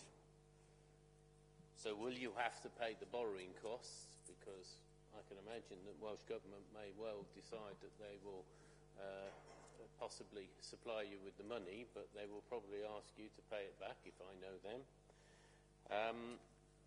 And can you actually afford any of these options based on the current performance, which is already the worst in Wales for an NHS section? So those questions in financial terms, and I over many years have not understood why you can get agency and locum staff to work for you, but you can't get permanent staff. I have to ask yourself, have you actually asked the question of yourselves, are we actually doing our job correctly in keeping, retaining and paying your staff in the proper way, or are you simply blaming all your troubles on your non-recruitment? So if I can start with the last question first, the last point first. I mean, I've said a number of times why people might not be attracted to come and work on a very frequent rota, or in a situation where the facilities aren't as up to date, or you've got a lot of locum and temporary staff. I mean, I suppose it's the same when you look at healthcare organisations in coastal communities across the whole of the UK, and indeed if you look in other westernised societies, they find challenges recruiting staff, because whilst we like to come on holiday, we all like to live here, but the majority of people like to come on holiday, trying to get a sustainable workforce is generally quite a challenge in coastal areas. But you know, I'm sure there's certainly things over the last 3 years where we've got better at recruiting compared to where we were, say, 5-10 years ago. So there are some departments in Withybush where actually we've had some real success. When I started as medical director, we had no permanent A&E consultants at Withybush. We now have 2, which we're celebrating. You know, and one of them is from a teaching hospital in London, and they saw our advert on the tube. So, you know, we're being quite innovative. We're also having to spend some money to do that on recruitment. But and also we've had some successes in getting people from overseas to come and work with us because of the kind of training programme that we're producing. We may see more fruits of that in the future, because hopefully they'll tell their friends overseas to come and work with us. So, you know, I suppose, look, it's we can always learn, but I think in the end, trying to basically recruit people to circumstances where they can get a better deal elsewhere is really difficult. And in terms of why do we get agency staff cost more and demand more money. And there's a UK contract, and it's considerably more money, and that's why we spend millions on locum agency pay, and that's why our deficit is quite high. And partly it's because I'm sitting here trying to maintain the services during this transition period with large amounts of locum and agency pay, and you're asking me to guarantee that, and that costs money. So it's a bit of a cyclical sort of discussion, an argument, isn't it, really? But in terms of the financial data, look, you're quite right to say that the data that we have around the finances isn't as detailed as you want for a full business case. And I suppose at this stage we have done financial modelling with colleagues, and it does suggest that the models that we would run would be cheaper than our current cost model. In the end, the more we invest in the hospitals, we will be to spend less in community and primary care, obviously. There's an issue with, I suppose, when you look across the world at community and primary care systems, that it's difficult to find one that's absolutely perfectly bespoke for our system.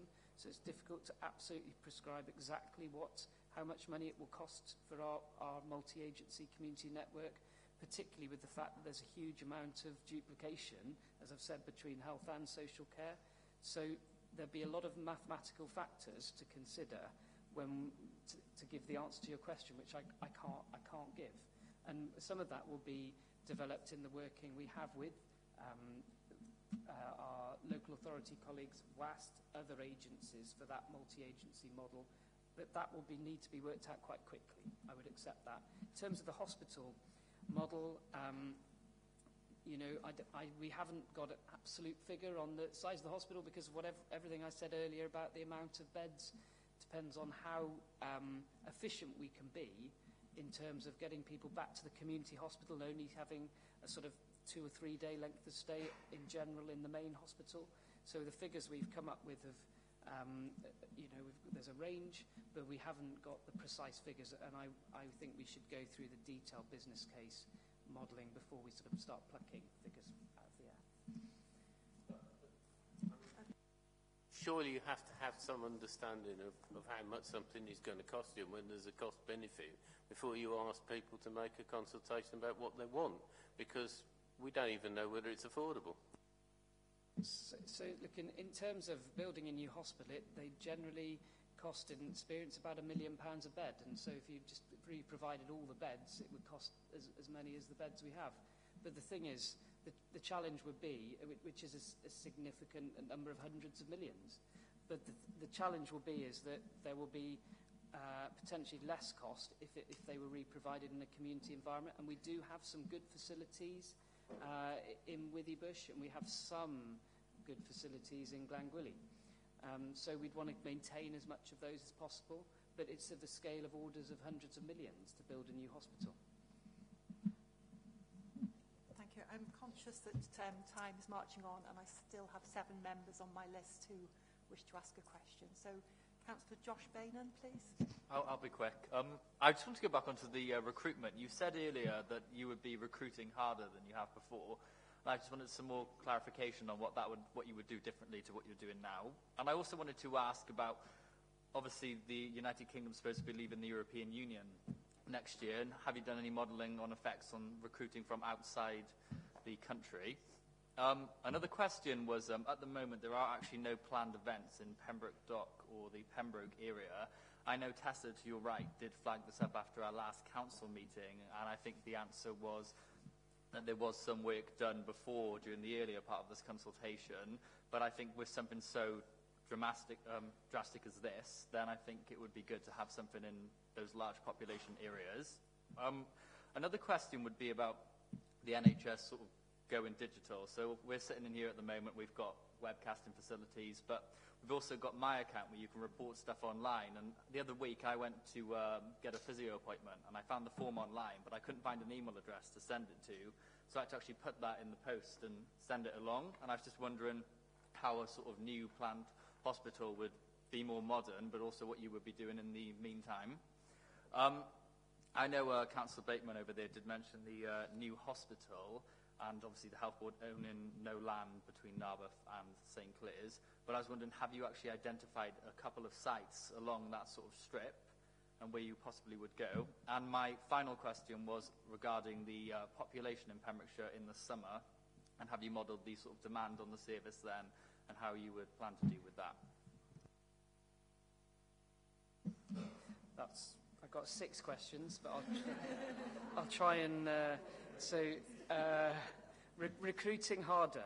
I think it isn't just about trying harder. I think when you have a model that you're trying to recruit to, then we would make sure that's a key part of our recruitment campaign, so that people have certainty about the kind of model that they'll be coming to work in, that they know that they'll be part of it, a period where they'll be developing towards that new model, and part of it they will be working within it. So we'll be trying to recruit a certain type of individual, whether it be nurse, therapist, doctor, carer, physician's associates. We'll be looking at more advanced care paramedics, all of those things. So it's more about that than just trying harder. I think in terms of Brexit, look, I don't think we've done any specific modelling around Brexit, but you know, there are concerns about our European staff members that we want to keep, and whether we are to get people across. We have issues at the moment with Tier 2 visas, which is a real challenge for us, getting people across from overseas quickly. It's hampering our efforts to recruit to junior doctor posts in every single one of our hospitals at the moment. So I would say that is problematic, and that then every time someone doesn't turn up, that's another post where we're trying to get a locum. It's increased spend, which we can't spend on something else. But, you know, it is something we're going to have to seriously look at, the impacts of Brexit. In terms of Pembroke Dock, I know we'll take that feedback back in the team. and we'll have a think about what we can do about, because we do want to get out to every community and hear what people have got to say. The events have been, you've heard a bit about the success of some of the events. I found them really successful because we've been able to have one-to-one or perhaps one-to-four conversations where we get into the real detail of the issues that really matter to people in those local communities, which are different in different places you go to. In terms of NHS going digital, we've had some big advances recently, which you wouldn't say were big advances maybe, which should surprise you, but we're able to access GP records now. That should have happened many years ago, but we can do that now, or most of our doctors can. But there's a major gulf between where we need to be and where we are now in terms of digital. We're trying to push the progress on that, but with our current systems and the way they are at the moment, that's difficult. So your experience of the physio appointment, unfortunately, it doesn't surprise me, because we could give lots of other examples of that. We just appointed a new Chief Clinical Information Officer who's a clinician who's trying to help drive and champion that now. So, because the future workforce and the future population are not going to be happy fiddling about with bits of paper. They're going to interact with us digitally, and that would be our plan, has to be our plan for the new hospital and all the new facilities. But we've got to be mindful it's got to all be costed, remembering what Bob Kilminster said. The land, we don't own any sites. We haven't looked at any sites. What we do know is I've given the points about what's pulling the hospital westwards because of the rural populations of Pembrokeshire. It can't go too far east. But then if it goes too far west, then we've got the challenges of sustainable services and North Carmarthenshire. And also there's the codependency potentially with the train line that becomes important. So all of those factors we're considering, but that hasn't meant that we started looking at sites. And the last question was about summer numbers. We have looked at summer numbers, and actually the vast majority of people who come to us in the summer need minor injuries, minor illnesses treatment, so they would be able to be dealt with in our minor injuries unit at Withybush Hospital, Tenby. But on the other hand, there will be some who fall off a cliff and have to go to Cardiff. So there's a range of things. We have started to model that. Again, that have to be part of the detailed modelling of the new system. Okay. Thank you. Members, I've no wish to stifle debate, but the second part of this afternoon is a workshop which is going to take place in committee room 1 or 2. I still have 7 people who've indicated that they'd like to ask a question. Can I ask if any of those 7 are willing to forego their question in order to move forward, or are you keen to have your question answered in the chamber? I'm quite happy either way, but I am conscious that it's coming up for 3:45. So I still have them: Paul Harris, Alison, Tom Tudor, Mike John, Paul Miller, Tim Evans and Jacob William, who've requested to ask a question.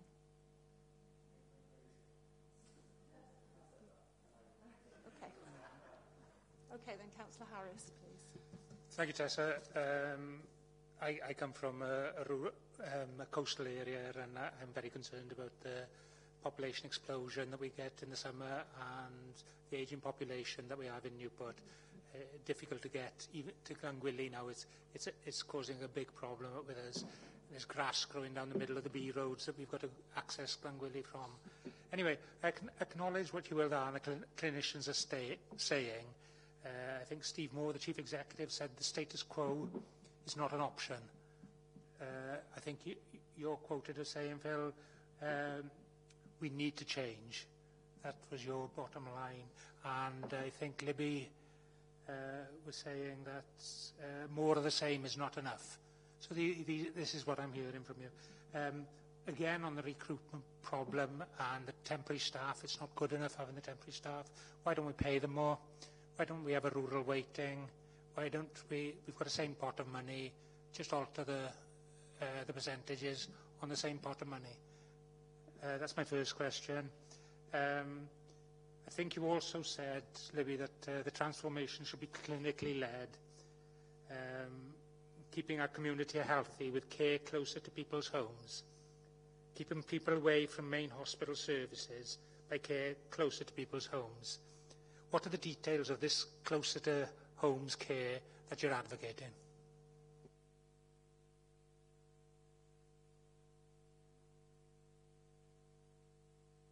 Sorry. In terms of the rural waiting you mentioned, I think that's an important factor, because when you look at our GP trainees that we've managed to recruit, because they've had an extra amount of money that means that they only have that money if they stay with us for a certain period of time. That was quite successful in Ceredigion and Pembrokeshire, but of course it meant that then Carmarthenshire, I realise you won't worry about this, but in Carmarthenshire the scheme then didn't have many trainees. And I suppose the question, it's a Welsh Government thing, this, because terms and conditions are set nationally. You can see that we have pushed to some extent for a rural waiting, because we've had that with the GPs. I don't think it's the answer to everything. I don't think it would solve everything, because the agency staff, the amount that they can achieve, the sort of salaries they can achieve, are really very high, and it's a UK-wide challenge. So if we didn't pay it, they could go to England, Scotland, Northern Ireland. They could go anywhere really to get that sort of salary. And it's a lifestyle choice now for local and agency. Of course, for what we have to do is make our terms and conditions as attractive as possible. And I don't think it's just money. I think we have to offer them other things as well. And we have found that some of the things around that we can offer people around opportunities for career progression have been quite enticing for people. I do think if we had really good education and research facilities, people would be more likely to come. And I think if they were working with more permanent staff, they would in a sort of a less frequent rota, they're going to be more likely to come. I think just giving them money is not going to solve it. In terms of the community model, do you want me to? Yeah, in terms of the community model. Yeah, in terms of the community model, look, the community model that I was trying to describe earlier was this multi-agency community network. There's two parts to that. So I'm talking about health, social care, and other agencies and third sector working together in each locality. So in Pembrokeshire, that would be North Pembrokeshire and South Pembrokeshire. That community network, there'd be two big tasks, I suppose. One of them would be this: we would risk stratify the whole of our population using the GP list, social care information, and we'd identify the different needs of the population. So at the top of our pyramid, if you can imagine it, there would be people with end-of-life issues. We know who those are, but we would be putting in planned care for those individuals, so they shouldn't have to end up in crisis coming to hospital. I know we're already doing some of that work now. Then beneath that are the people with frailty, chronic conditions, end-of-life and dementia, a slightly bigger group, who again we have some preemptive and early intervention work with that group of people, but we don't have it in a systematic way, so that needs to be scaled up. And then there'll be the people who are at risk of moving into that group, who are the sort of people who would want to interact with us digitally about their health, and we need to try and manage their risk factors for moving into that group who've got chronic conditions, end of life. They would also be, that workforce would be located around the community hubs, where they would either be going out to visit people in their homes, or people would be able to access those community hubs for a range of assessments, advice, support and treatments. And also, I should have mentioned mental health would of course be a key part of that. So, but we've got to build that. The detail of that will depend on how well we integrate with health and social care, and how much our partners will work with us. It's going to have to be a team effort, but those are the needs of the future population, and we need to provide most of that locally, because most of the things that matter to people aren't the sort of things you need to go to a hospital for.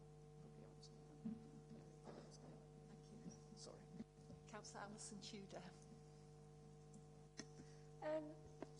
I picked up on that there's going to be a local general hospital in Llanelli, and my concern is that Llanelli's got quite a densely populated area, and I'm concerned about if we have to transfer patients over to ABMU, concerned about the quality of care, obviously, that they're going to get, but have ABMU got the capacity to treat these patients, and also under financial agreements with Hywel Dda, do you think it's going to be a drain on Hywel Dda? And then totally different, my other question is around the amount of births that we need to sustain a consultant-led maternity unit. I'm just wondering how many births are Glangwili supporting at the moment, and how far east this hospital is going to have to go so that Pembrokeshire people will get our maternity unit, special care and a paediatric unit. Thank you. So, in terms of the Llanelli situation, we're modelling that with ABMU, and any business case development, if it was proposal A, where Llanelli's a community hospital, there would be a significant flow to ABMU, much bigger than the other proposals, and any business case would have to be arranged with them and put forward with them. So there is a concern, quite rightly, whether we would get that for the same cost as we're doing it now, because that model in Llanelli is, it's been reconstructed. The Royal College of Physicians President has been there to say it's a model for the future. They don't have the range of services that are in Withybush at the moment, or Glangwili, so it's a relatively restricted sort of service model, but what we wouldn't want to do is move to a situation where it actually costs more, and that means we've got less money to spend on all the other services that we need. So it's exactly your point that I would agree with you. I do have some concerns. In terms of the births, we have about, in total this area, we have about 3,500 if you include Bronglais, which you can, because Bronglais high-risk deliveries come to the main unit in Glangwili at the moment. So that means that for 3,500 we certainly have enough complex cases. If we move it too far west, the concern would be is if it gets anywhere near or below 2,500 births. And I think at that point the deanery would have concerns about sending us trainees, and then the consultants of the future, we wouldn't attract the best consultants because they would be less likely to want to work in a unit without trainees. And if you don't have obstetrics, of course, you can't have neonatology, which then affects your risk of paediatrics, and you also need a certain amount of paediatric presentations as well to maintain acute paediatrics. So I suppose our concern would be that how far west you can move it, but also worrying, of course, that we must move it far enough west so that the population of rural Pembrokeshire have access to it. So, we don't have an absolute location on that, but it's something we're working on at the moment, the modelling between Narberth and St Clair's. Thank you. Councillor Tom Tudor.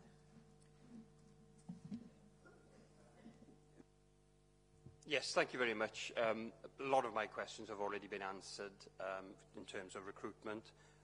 One of the issues of concern I have is that of the infrastructure. As you know, I've got a notice of motion going forward calling for Pembrokeshire County Council to lobby the Welsh Assembly Government on dualling the A40 from Halfdress to St Clair's. I would hope that as an authority you engage with the Welsh Assembly in terms of pushing forward for such a thing. Currently, if you go into the Welsh Assembly website, you will see that the proposals for the Llandewi-Felfrey bypass are there, dating 2006, and they have yet to be completed. So there needs to be a lot more work in terms of the infrastructure.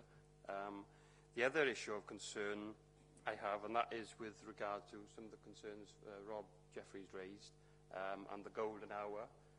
Yes, we need paramedics will be on site and will be delivering services to the patients immediately. However, we need to improve and increase the amount of paramedics we have in Pembrokeshire and ambulances to provide this sustainable model. And what work is being done in terms of that, because that's something that's an essential part of the jigsaw. Because also, on positive note, in terms of the new build you're talking about in Whitland, you're saying that it's going to have the cath lab brought to this hospital, which will bring closer to the people of Pembrokeshire. Well, over the years, I've actually travelled in an ambulance with Rob, transferring these patients up to Morrison Hospital, and certainly not a journey I want to do on too often an occasion, and there's nothing to do with your driving, Rob. But if you could give me some feedback on the infrastructure investment. So I'll probably let Rob answer the paramedics question, but in terms of the infrastructure, I mean, as Sarah said, we need to engage on that, and with Welsh Government, and it's best to engage together. We'd, of course, be supportive. Any improvements in infrastructure will support health services and, of course, support the wider economy. So we'd want to be a strong voice in that. I'll just hand over to Rob. Thanks very much. Well, you never did travel well, Tom. I guess the issue now is that under the new arrangements, ambulance services are commissioned by individual health boards. Certainly when Women and Children's Services moved from Withybush to Glangwili, I made the case, or my execs made the case to Hywel Dda that we simply would not be able to guarantee a safe service. After some discussion, but before the services were moved, the Health Board commissioned a further 10 paramedics and a clinical team leader. This Saturday, just gone now, we just interviewed 85 paramedics, obviously for the whole of Wales. Discussions I had this morning with the Chief Operating Officer, there's a recognition that we will need to commission additional staff. Our practitioners already work within the primary care support team. We've got our practitioners working, as it happens, as Councillor Williams will know, in Tenby. And we also then rotate our practitioners around some of the other directly managed practices. But we have made it quite clear, and I've seen no resistance from the Health Board, that once we arrive at a model that goes forward, that modelling will then have to be done to see what requirements from a workforce planning perspective is required. And I guess we're in a unique situation. Certainly on Saturday we were interviewing newly qualified paramedics from Plymouth, from the West Midlands, because they were being attracted by the developments within the ambulance service in Wales. So I'm confident that our workforce will expand considerably by the time we get to an agreed option. Thank you. Councillor Mike John. Thank you, Tess. And thanks for the presentation. I sat through it up the archives a couple of weeks ago for the town and community councils, and it's interesting. A lot of the points are similar being brought up, which I'm sure hits home the worries people have. I just want to go back to one point which hasn't really been touched on today, but you mentioned the minor injuries unit plan for Withybush, should the new hospital go ahead, etc. And all the services that could provide, which are mostly what accident and emergency would do anyway. But again, it hasn't been said now, and it wasn't said then, whether it's going to be 24 hours, 7-day week, or just 12 hours, because when you consider all the sporting and leisure activities throughout the county, around the coast, sports fields over the summer and winter, it leaves a huge area exposed if there's no cover on the weekend. So has any more thought been given to that, or is it something which is being developed through the consultation? The plan is 24/7, 7 days a week.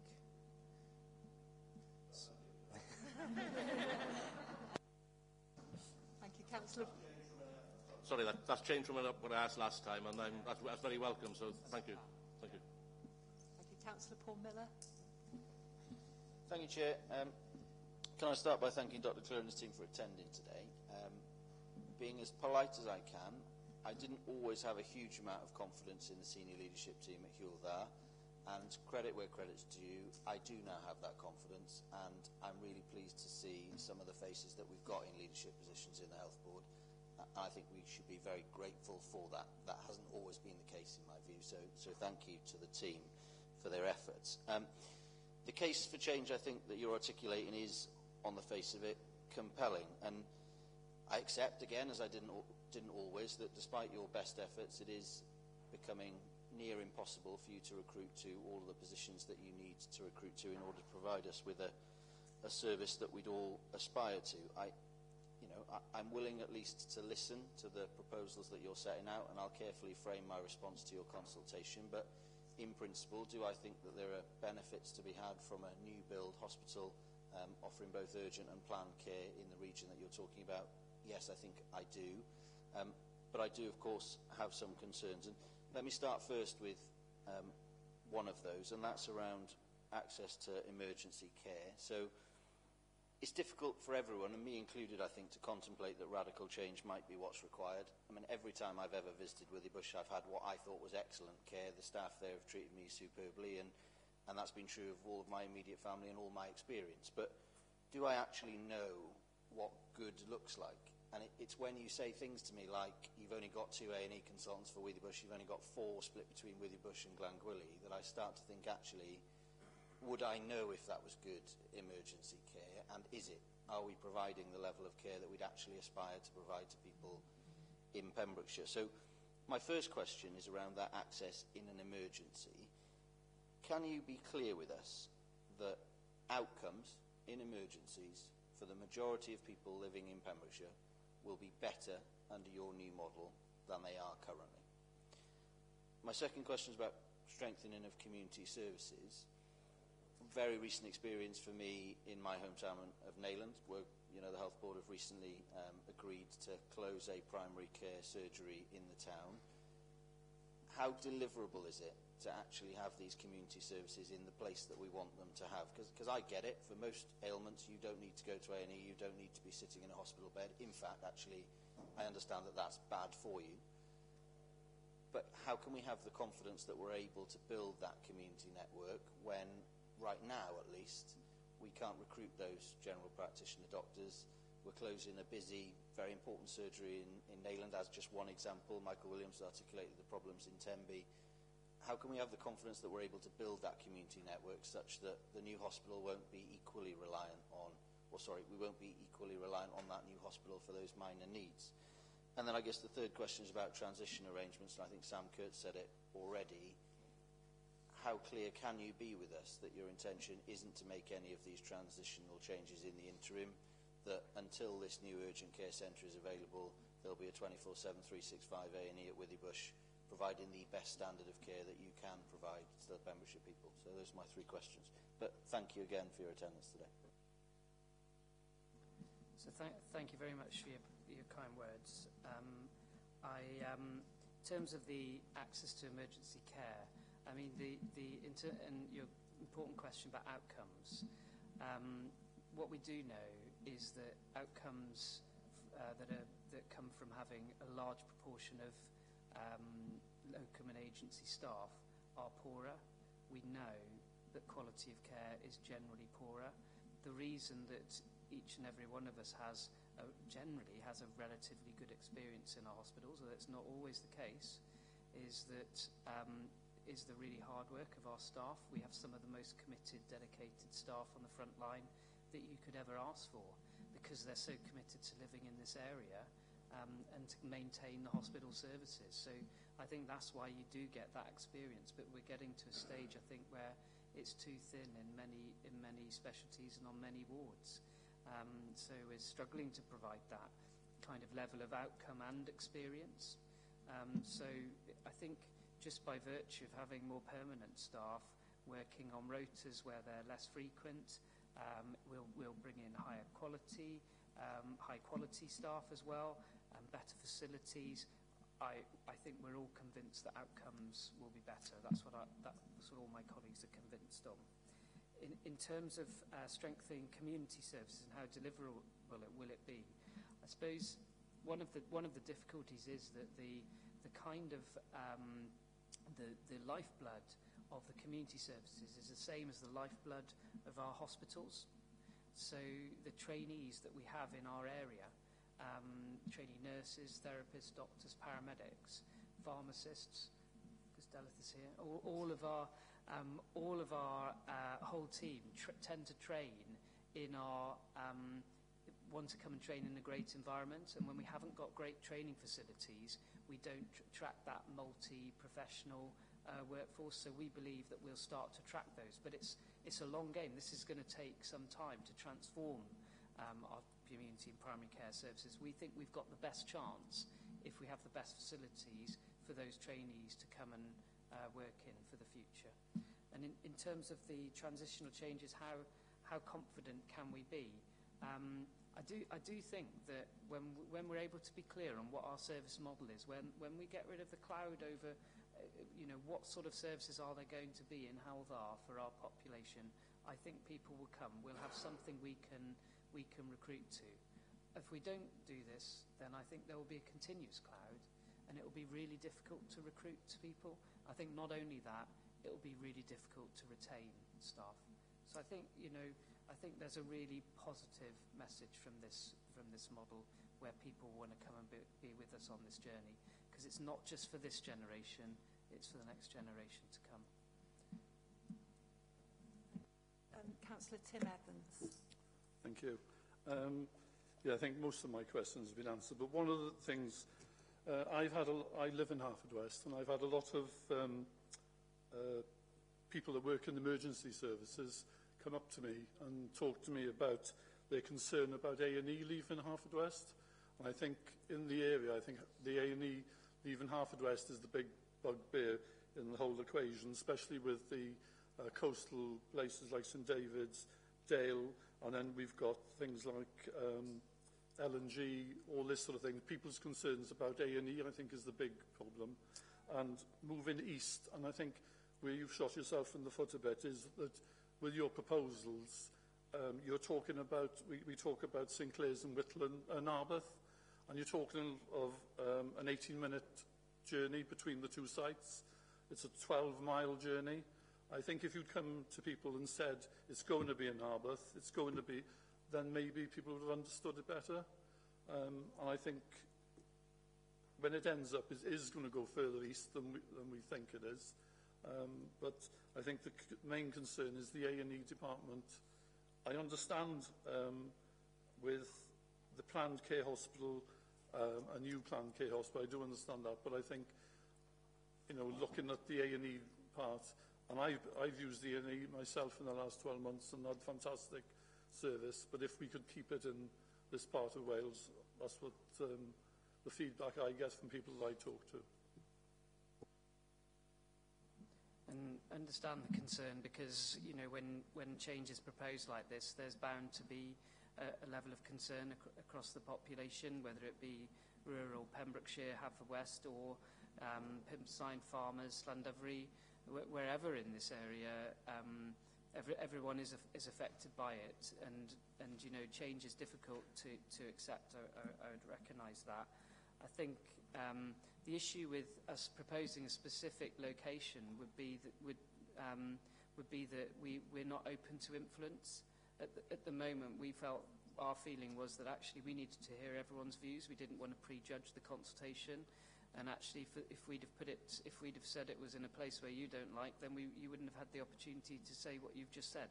So it is really important that actually there is that zone, and that we're able to explain the sort of things that worry us about where the hospital would be located between Arbeth and St Clair's, which I've said involves train lines and sustainability of service, as well as the rural coastal population of Pembrokeshire and the north of Carmarthenshire. There'll be other things as well that will be factored in, like availability of land, for example. But that's why this is important, to leave it open so that people have that opportunity to influence.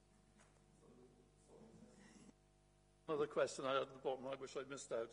You talked about 24-hour helicopter responses in Pembrokeshire. How is that going to be funded? Is that going to be funded through Hywel Dda, or because at the moment I believe it's charitable, the air ambulance? So which way is that going to be funded? So it's supported by the air ambulance at the moment. It's a 12-hour service that's the governance is through actually ABMU Health Board to Welsh Government. So, but it's an all-Wales service. So there will be certain regions of Wales that will be less dependent on emergency medical retrieval than our region. So there'll be some regions of Wales where there'll be councils that will have less interest than this council in emergency medical retrieval. So it would be central funding for emergency to move it to a 12-hour service. I mean, there's a possibility we could try and fund it ourselves, But of course then that would be, you'd have to add that to the cost of our proposals. And at the moment, the funding for the 12-hour service is Welsh Government. So we need to make a compelling case, I think, for a 24/7 service that's equitable across Wales. And I would say there'll be other regions like Powys and North Wales that would want to join us on that. Thank you. I have just two councillors now waiting to ask their questions. So Councillor Jacob Williams and then Councillor Rees-Sinnott. Thank you. Thank you, Tessa. I had one question, but before I came to it, I wanted to respond to a point Councillor Paul Miller raised. That was about the community element. In my view, it's a cultural thing in the UK. I don't think people realise how well-trained pharmacists are, and I don't think they're used well enough. On the continent, I think pharmacists are used. For instance, if you have a rash, you could go to a pharmacist and they could advise. Whereas in the UK, it's a cultural thing. We go to the doctor for everything. Whereas I say on the continent, I think that's different. That might answer your Romanian point, Councillor Williams. Coming back to my question, which hasn't been answered or it's been touched upon today, this is about this new proposed hospital. Page 10 or slide 10 of your presentation today lists the following matters have been decided and are not open to influence in this consultation. One of them is the delivery of urgent care at a new urgent care hospital serving the south of the Health Board area. That's the one between Narberth and St Clears. Clearly, that's not, you've decided on that, and the fact that the Health Board has decided on that suggests strongly that the Health Board has a high degree of confidence that it can be funded. So my question is, could the Health Board or the representatives here, I'm not sure which one, whether it's Dr. Clare, please explain how it's intended to be funded? And I don't want for the double glazing salesman answer that it's going to pay for itself in 10, 20 years. I'm asking how it's going to be funded if it is to be built. I've tried to avoid those sort of answers, but I mean, it'll be centrally funded. In terms of the capital, it's no different from any other capital programme that any public sector organisation would enter into, except that it's very large, in the same way that similar projects have sort of been generated in other areas of Wales. So it would be the subject of the 5-stage business case model, and we would be looking for funding from Welsh Government. We haven't decided on the mechanism of that. We haven't had detailed discussions of that. But it would need to be Welsh Government funding. In terms of revenue, any revenue consequences, that needs to be factored into the overall model, because we couldn't, we'd have to, whilst the new model does mean that there are significant savings on the current model, we couldn't end up with a revenue tail from a capital build that meant that we ended up in a perpetual deficit for years to come, as some health systems have seen. Around the UK. So, you know, it will be very much part of a very detailed business case proposal with the capital money coming from Welsh Government. If that answers the question. Thank you. Well, Welsh Government cannot give us assurances, cannot announce that the money for a capital bill until they've seen a detailed business case, because they need to ensure that it represents good value spend for public money. So, as I said earlier, there is a chicken and egg issue that we would need to go through the capital, the business case development process before they could announce the money. On the other hand, we have enough confidence, given looking at systems across the rest of the world and looking at the kind of models that work across the rest of the world, and the needs of our population, that this model would be affordable. Which sounds like, yeah, okay. Thank you, Doctor. Okay, the last question, unless somebody puts their hand up, is to Councillor Rees-Sinnott. Okay. Thank you very much, Tessa, and thanks everyone from the team in the Health Board for coming to see us this afternoon. I've never seen Dallas so quiet. But it's always a good thing. what I'd like to... there's been a lot of talk, obviously, about the clinical aspects of the changes, and that's right and proper that should be done. I just want to ask a few questions about the impact on these changes to the workforce from any new hospital that is going to be built. As you're all going to be aware, the Health Board is a significant employer in Pembrokeshire, across the county, but particularly the area I live in, Milford Haven, and I know colleagues in sort of Dale Peninsula, the northwest of the county, the St David's, Fishguard, Goodwick areas as well. So what I'd like to ask really is, has an assessment been made really of how many staff that are currently working at the Withybush site will be affected by any move to a new hospital, because we have specialist medics, nurses and ancillary staff that will be significantly affected by that. We also have a lot of low-waged workers currently working at Withybush, and so how will they be affected? Why would they want to move to work to a new hospital that could be 3/4 of an hour away in terms of travel time? And really what the impact on the work-life balance is going to be of those nurses and staff who may have to travel those distances before starting a shift in many cases, and more concerningly, after finishing what in some cases may be a 12-hour shift. Because at the end of the day, for me, it's great to think about recruiting people into this area, but we really very much have to look after the staff that we've currently got in this whole process. Yeah, I agree with you. And as I said earlier, we need to retain those staff, so we need to provide them with the hope and inspiration that actually the new model would be good for them. Because so it's not only about attracting new staff, it's keeping our current staff, and there will be some key concerns among staff that you've mentioned about further to travel, etc. Will their job be there? And we do really need all the permanent staff we've got, because we do have a lot of locum and agency staff.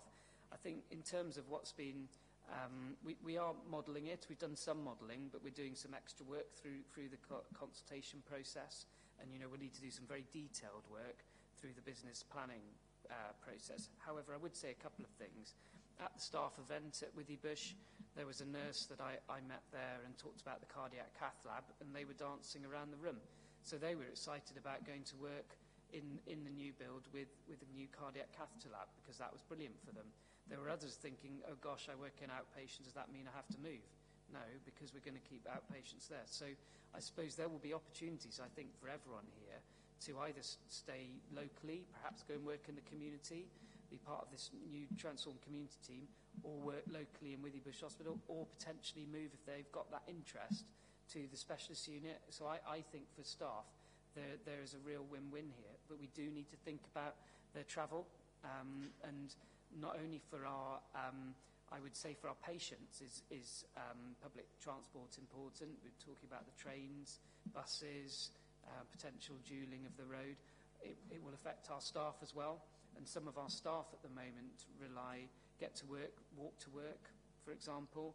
So to get them, if they were going to go to the new site, actually public transport might become really important for our staff as well. So we're looking at all those factors, but I think there will be such a range of opportunities between the community working in Withybush, just thinking about the Withybush staff, or working in the unit, that there will be opportunities for people to pick. Do you want to just say one thing? Just wanted to add some assurance that we're working really closely with all of our local union bodies around all the different professional groups and our support staff and lower paid staff. As Phil said, we've done some very initial work around that, but we're hearing an awful lot through the consultation that is influencing the further work that needs to go on as well. And we're doing, as I said, we're doing that with all our unions as well. Okay, thank you. I'd like to thank Dr. Clare and the team from the Health Board for the presentation and for the detail of the answers. I think members do appreciate that. I think this session has been hugely beneficial, if something of a marathon. And I thank members for the wide range of questions and the thoughtfulness of the questions. And I think they represent the concerns that our constituents have about these changes, which are, you know, they are sort of once in a generation or once in a lifetime changes to the healthcare in Pembrokeshire. I've just had a note that I'm afraid there's no time for the workshop. I'm not sure if anybody would have the energy for the workshop now.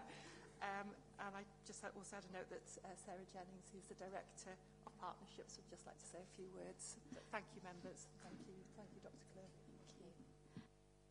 And thank you. I'd echo at your comments, Chair, about the range and the breadth and the depth of the feedback. I suppose from me it's just a plea.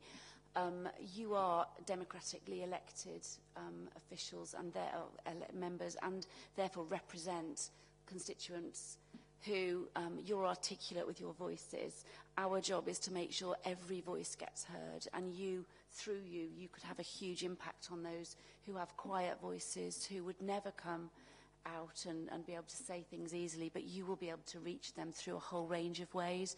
So I suppose it's just a plea from us that if you could encourage people to come to a public drop-in if they feel comfortable, if they could fill out the questionnaire is absolutely vital. Because actually, if people feel we are open to influence and we will have missed things, we won't have thought of things, we're hearing great things that we need to add in. If people can get it down onto the questionnaire, we can have a mandate to change things. The clinicians can take that on board, and in what they propose back to board in September, can take that on board. So that's really important, and if you could help do that, I think that would serve the population well.